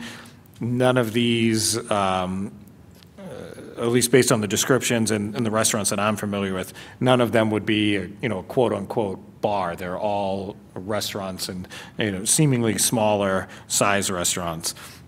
To Councilor Canellis's point, I think the committee members want to make sure that this process is fair. We understand that it seems like a large increase in the number of licenses, and I think the council back in 2016 and its wisdom then decided that these the different liquor licenses would have different fees, and I think that was to help protect the value of the quote-unquote traditional liquor license. And again, to Councilor Canellis's point, you know, I am concerned about local business. I don't want to see any of the local businesses go out of business. Arsenal Yards is here, and I think we need to do all that we can to ensure the success of that project. And you know, they've got leases for a lot of restaurants opening up, and I think allowing those restaurants the opportunity to pursue a liquor license is one that we need to provide them with. So I will be voting in favor of this tonight. Thank you. Councilor Woodland. Just to piggyback off that a little, I think it's important to remember that when, especially in the Pleasant Street Corridor District, when developments came forward in the 2014 timeframe, a lot of times when folks came out to meetings, they indicated they wanted mixed use, so they wanted some residential and commercial, and a strong desire for the commercial piece was a restaurant or something of that nature. So it was always going to be incumbent upon us, if we were going to fulfill that desire and that want of the community, especially in the Pleasant Street area and this area, was going to be to request more liquor license so that we can fulfill, I mean, a restaurant's not going to, it'll be very hard for restaurants to survive without one. So if we're going to meet that expectation of the community and the expectations that we set on folks that are coming into town, then it is incumbent upon us to get these for them. Okay. Can I get a roll call on this, please? Councilor Palumbo? Yes. Councilor Picciarelli? Yes. Councilor Woodland? Yes. Councilor Bays? Yes. Councilor Donato? Yes. Councilor Falcoff? No. Councilor Feltner? Yes. Councilor Canellis? No. President Sedaris? Yes, thank you. The motion passes. We'll get that off to our state delegation. 11C is the Committees on Public Works and Human Services report regarding parking and access issues to Philipello Park, including the area known as Glen Circle.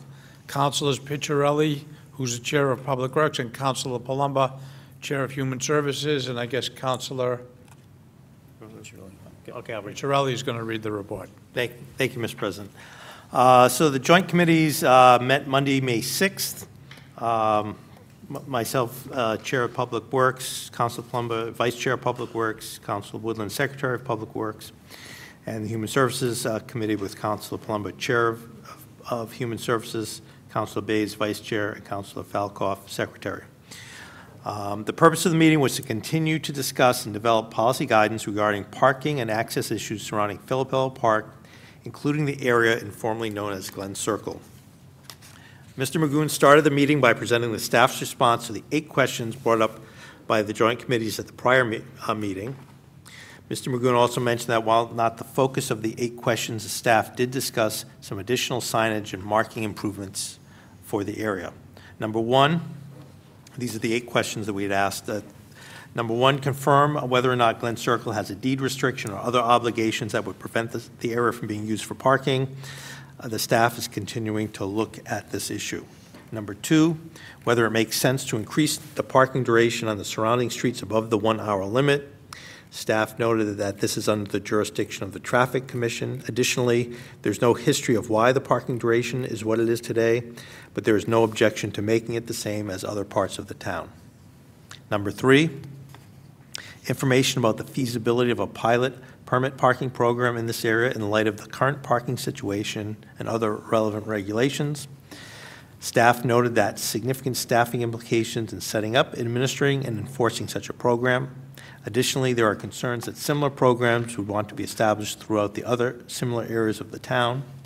Also, there is a general concern about reserving this area for abutters and the potential windfall that would result for those residential properties.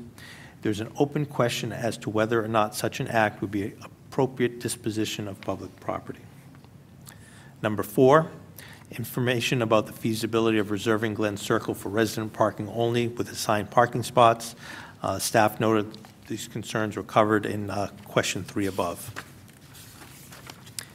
Number 5, whether we can completely close the gate between Glen Circle and Philipello Park. Staff noted that closing the gate would create concerns for users of the park and limit access, which we want to encourage. For example, there could no longer be drop-off and pick-up in this area if the gate is permanently closed. Number 6, is it possible and does it make sense to reconfigure the street so there's one-way traffic through Glen Circle from Berkeley Street to Clarendon Street?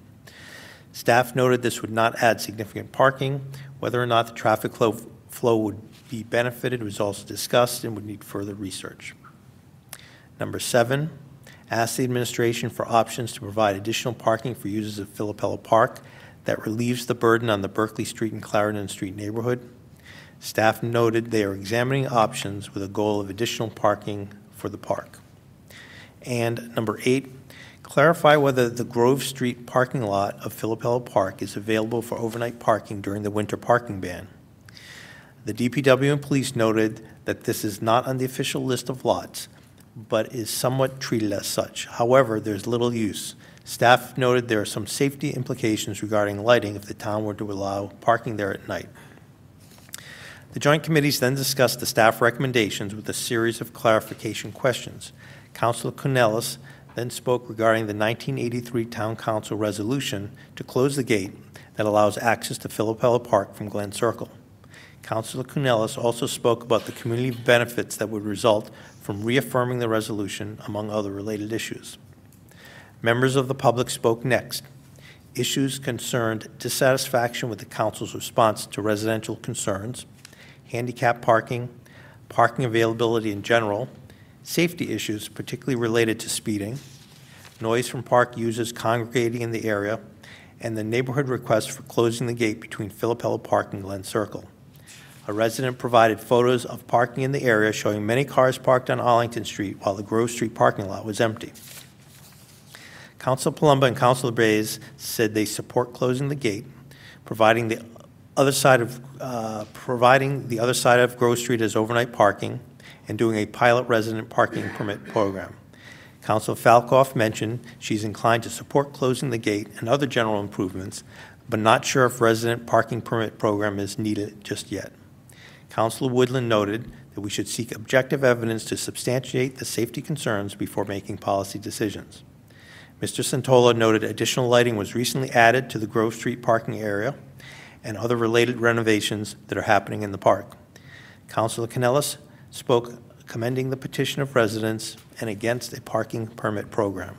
Councilor Piccirilli closed by noting the general history and process of the issues at hand, including how seriously the town council takes vehicle and pedestrian safety, and supported closing the gate for both safety reasons and out of respect for the policy the town council voted in 1983.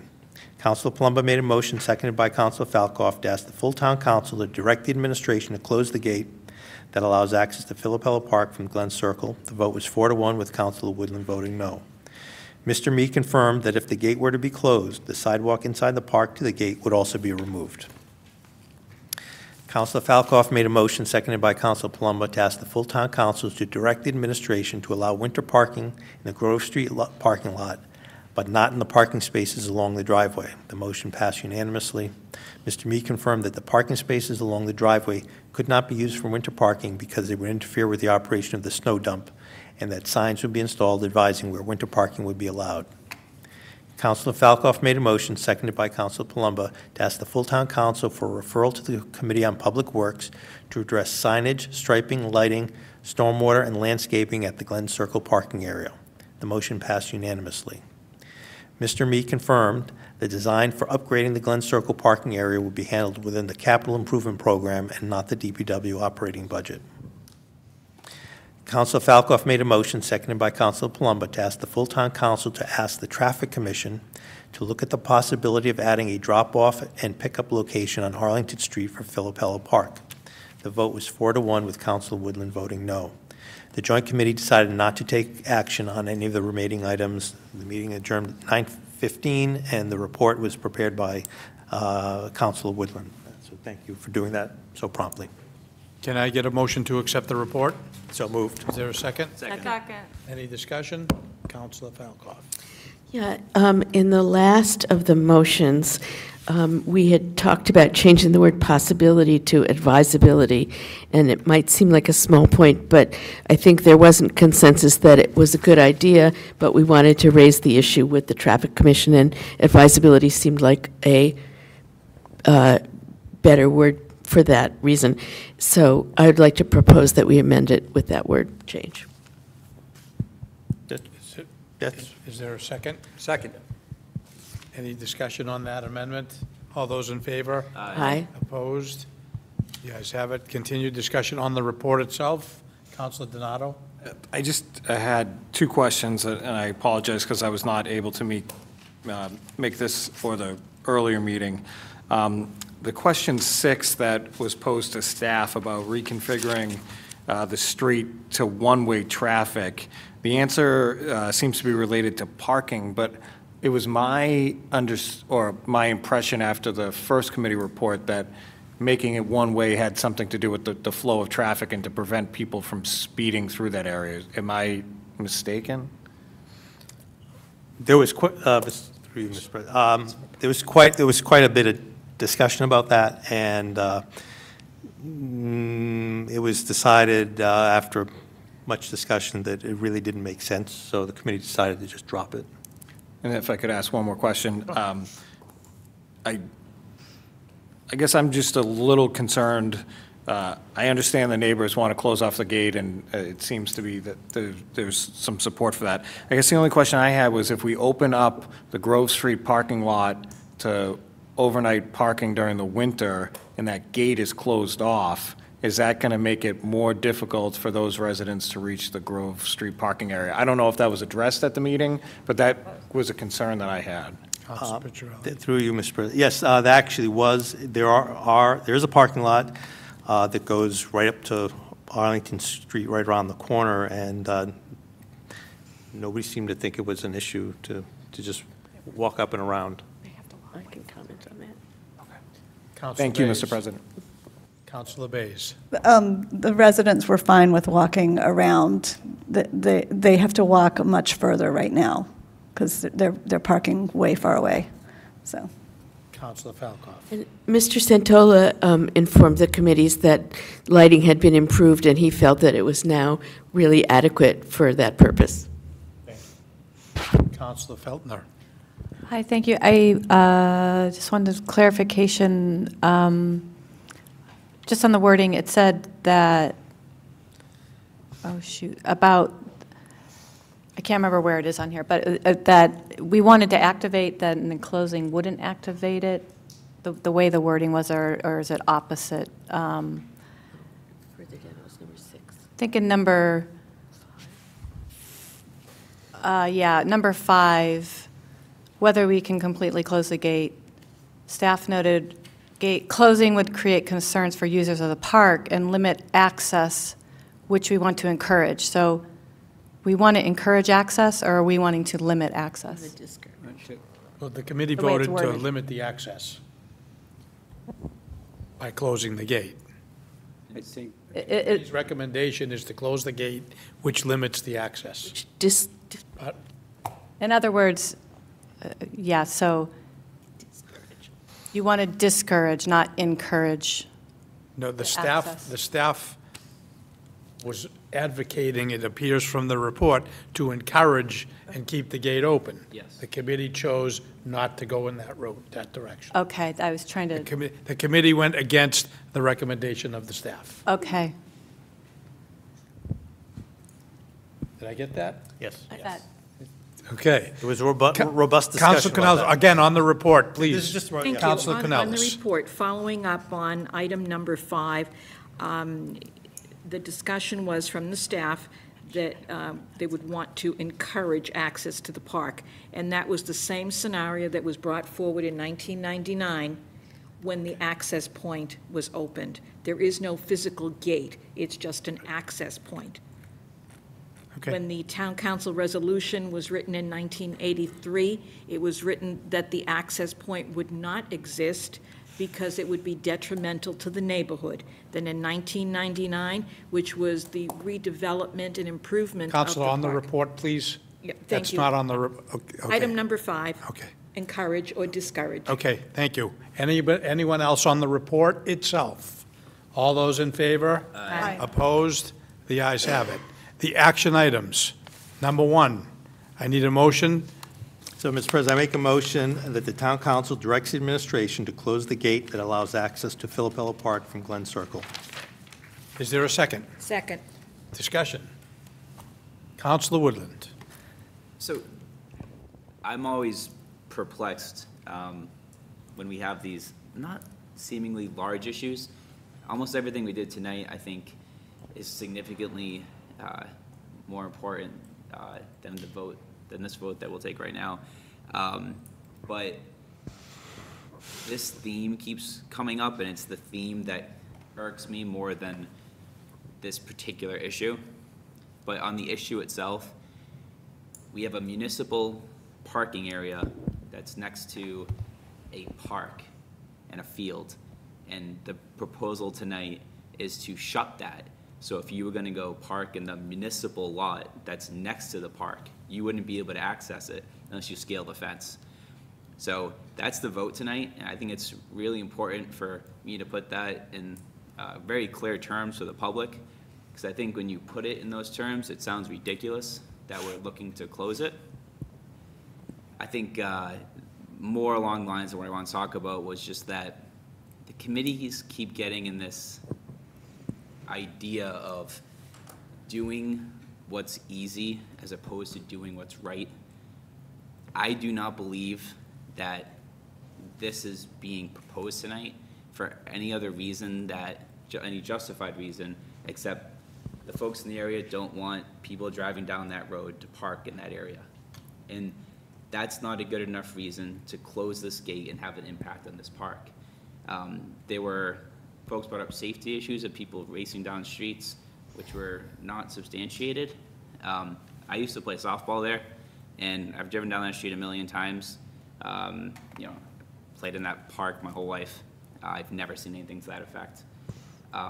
But because there were a lot of folks in the room that advocated that position and no one in the room said contrary, it was easy for people on the committee to say, you know what, we're just gonna do that. We keep coming to the situation where we make these easy decisions over the decisions that are right. And this isn't the first time we've done it, but it's a constant theme that keeps happening. The right thing to do would be to hold this gate open so that people can go from the municipal parking lot to the municipal park. It seems very straightforward to me. If someone had asked me 6 months ago if the council would ever consider something like this, I probably would have laughed. So that's why I took my vote the way I did. We don't have any substantiated evidence that this is a detriment. A lot of folks came out and said to that effect. The committee didn't look at it. The committee didn't say, hey, police department, can you talk about your experience in the area? DPW, how this will affect your operations? Mrs. Santola, what do you think the park users are going to be, their response is going to be to this? None of those considerations. So the folks in the room said this is our easy fix, and the committee said yes, because that will take the easy route. And so, it's 4 to 1 on the committee level. I don't think this spiel is going to go anywhere. I have no illusions that this is going to be voted against this evening, but I guess I just wanted the public to know that that's the most basic terms. I think it's ridiculous, but I'm even more concerned about the precedent that it sets moving forward. Thank you. Any other comments? Councilor Cornelis? Thank you. As many of you know, I've been advocating for this for a long time. Not advocating because I'm a resident of Berkeley or Clarendon Street, advocating for it because my constituents are there. These are the people, these are the taxpayers of Watertown who reside there. This parking area existed prior to Philippello Park. We cannot forget that. It's part of the material that it's been handed out and rehanded out to the sitting town council and previous town councils. The parking area was pre-existing. It's Berkeley and Clarendon Streets are a very unique neighborhood. I think if a property opened up, maybe some of my colleagues would like to reside there and be part of the park neighborhood. It's a lovely neighborhood, wonderful residents of Watertown, and I would have no problem residing there myself. Many of my friends who I went to school there resided there. I don't think we're setting precedent.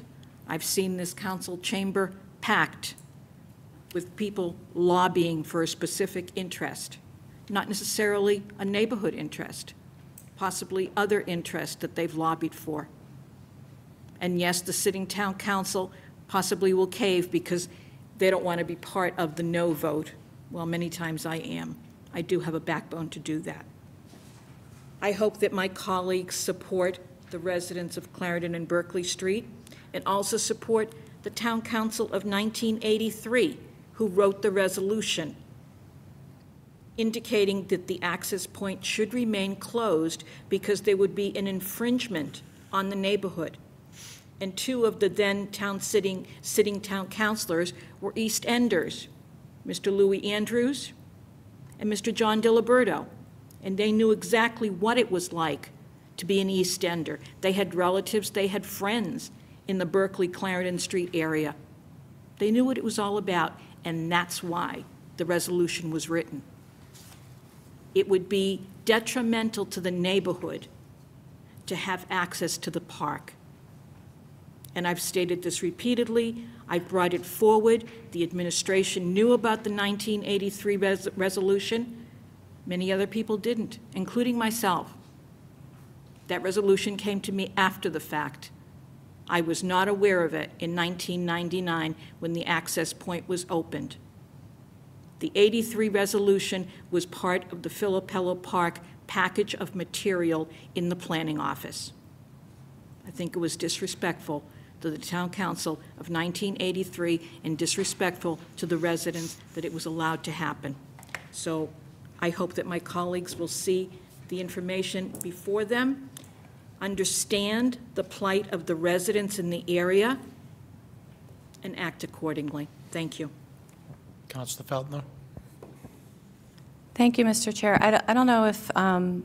Santola wants to speak to this, but I just want to be clear that I know what I think I'm talking about. The access point is you would go in Berkeley or Clarendon, and there's that parking in the back. And my memory from Hosmer school days is that there's the shelter there with the water and the bathrooms and the grills.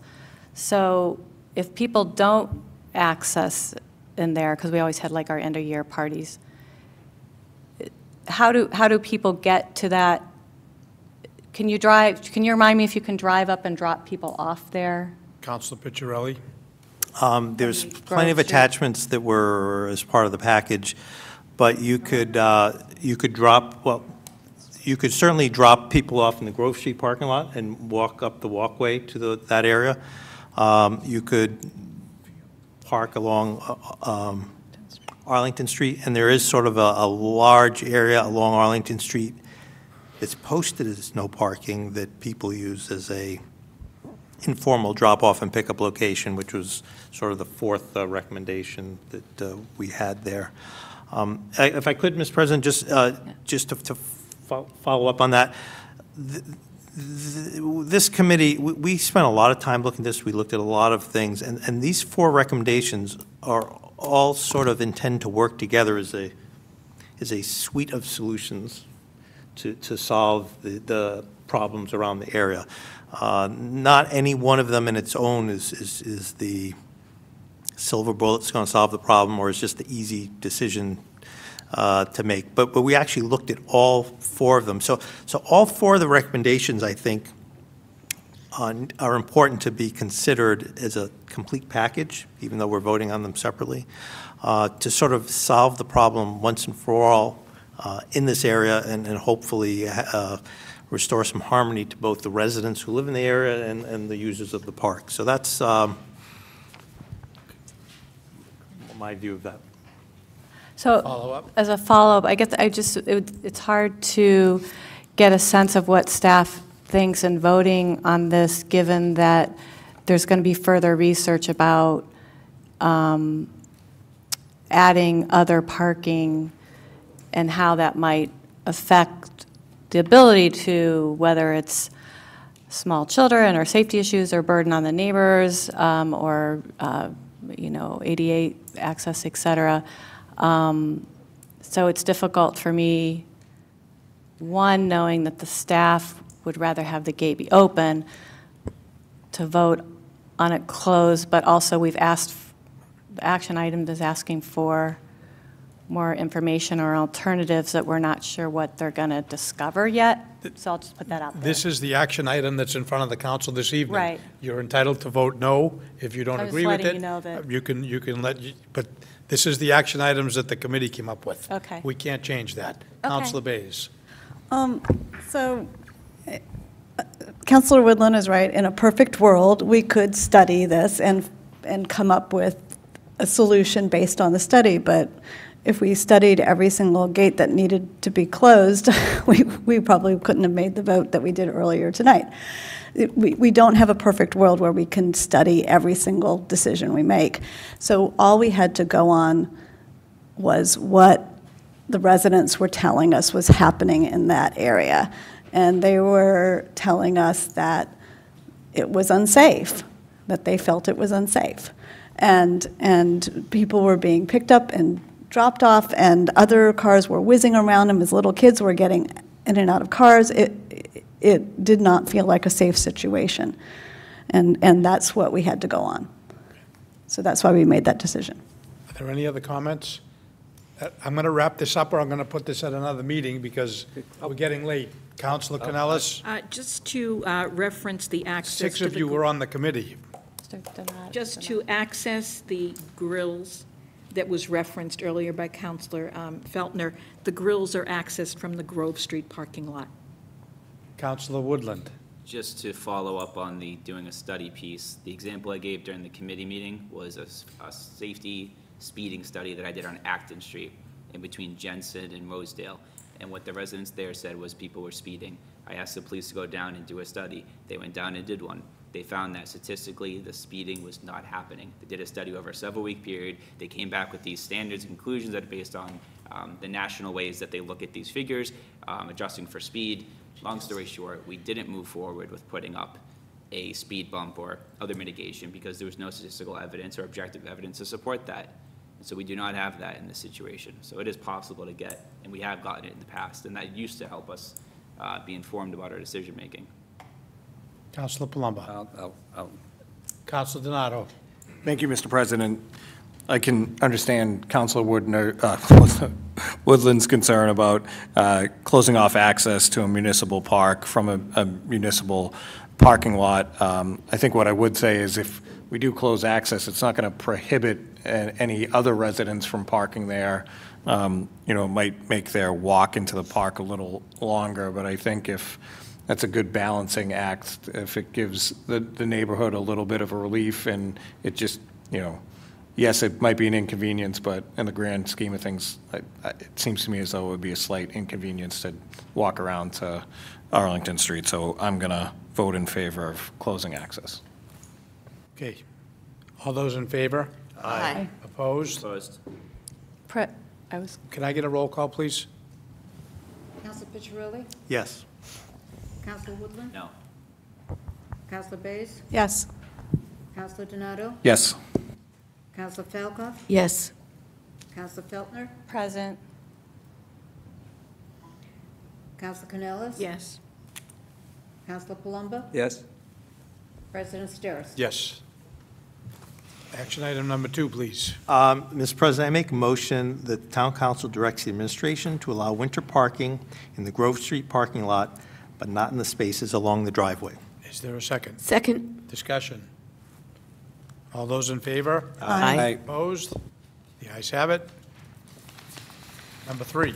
Mr. President, I make a motion that the Town Council makes a referral to the Committee on Public Works to address signage, striping, lighting, stormwater, and landscaping at the Glen Circle parking area. Is there a second? Second. Any discussion? All those in favor? Aye. Opposed? The ayes have it. Item number 4. Mr. President, I ask that the Town Council ask the Traffic Commission to look at the advisability of adding a drop-off and pickup location on Arlington Street for Philip Hill Park. Is there a second? Second. Any discussion? Councilor Woodland? The reason I voted no to this was because one of the reasons the committee indicated they wanted to close the gate was because they didn't want to pick up and drop off location at Glen Circle because of safety issues. But now we're asking to consider a pickup and drop off on Arlington Street, which is 100 times busier.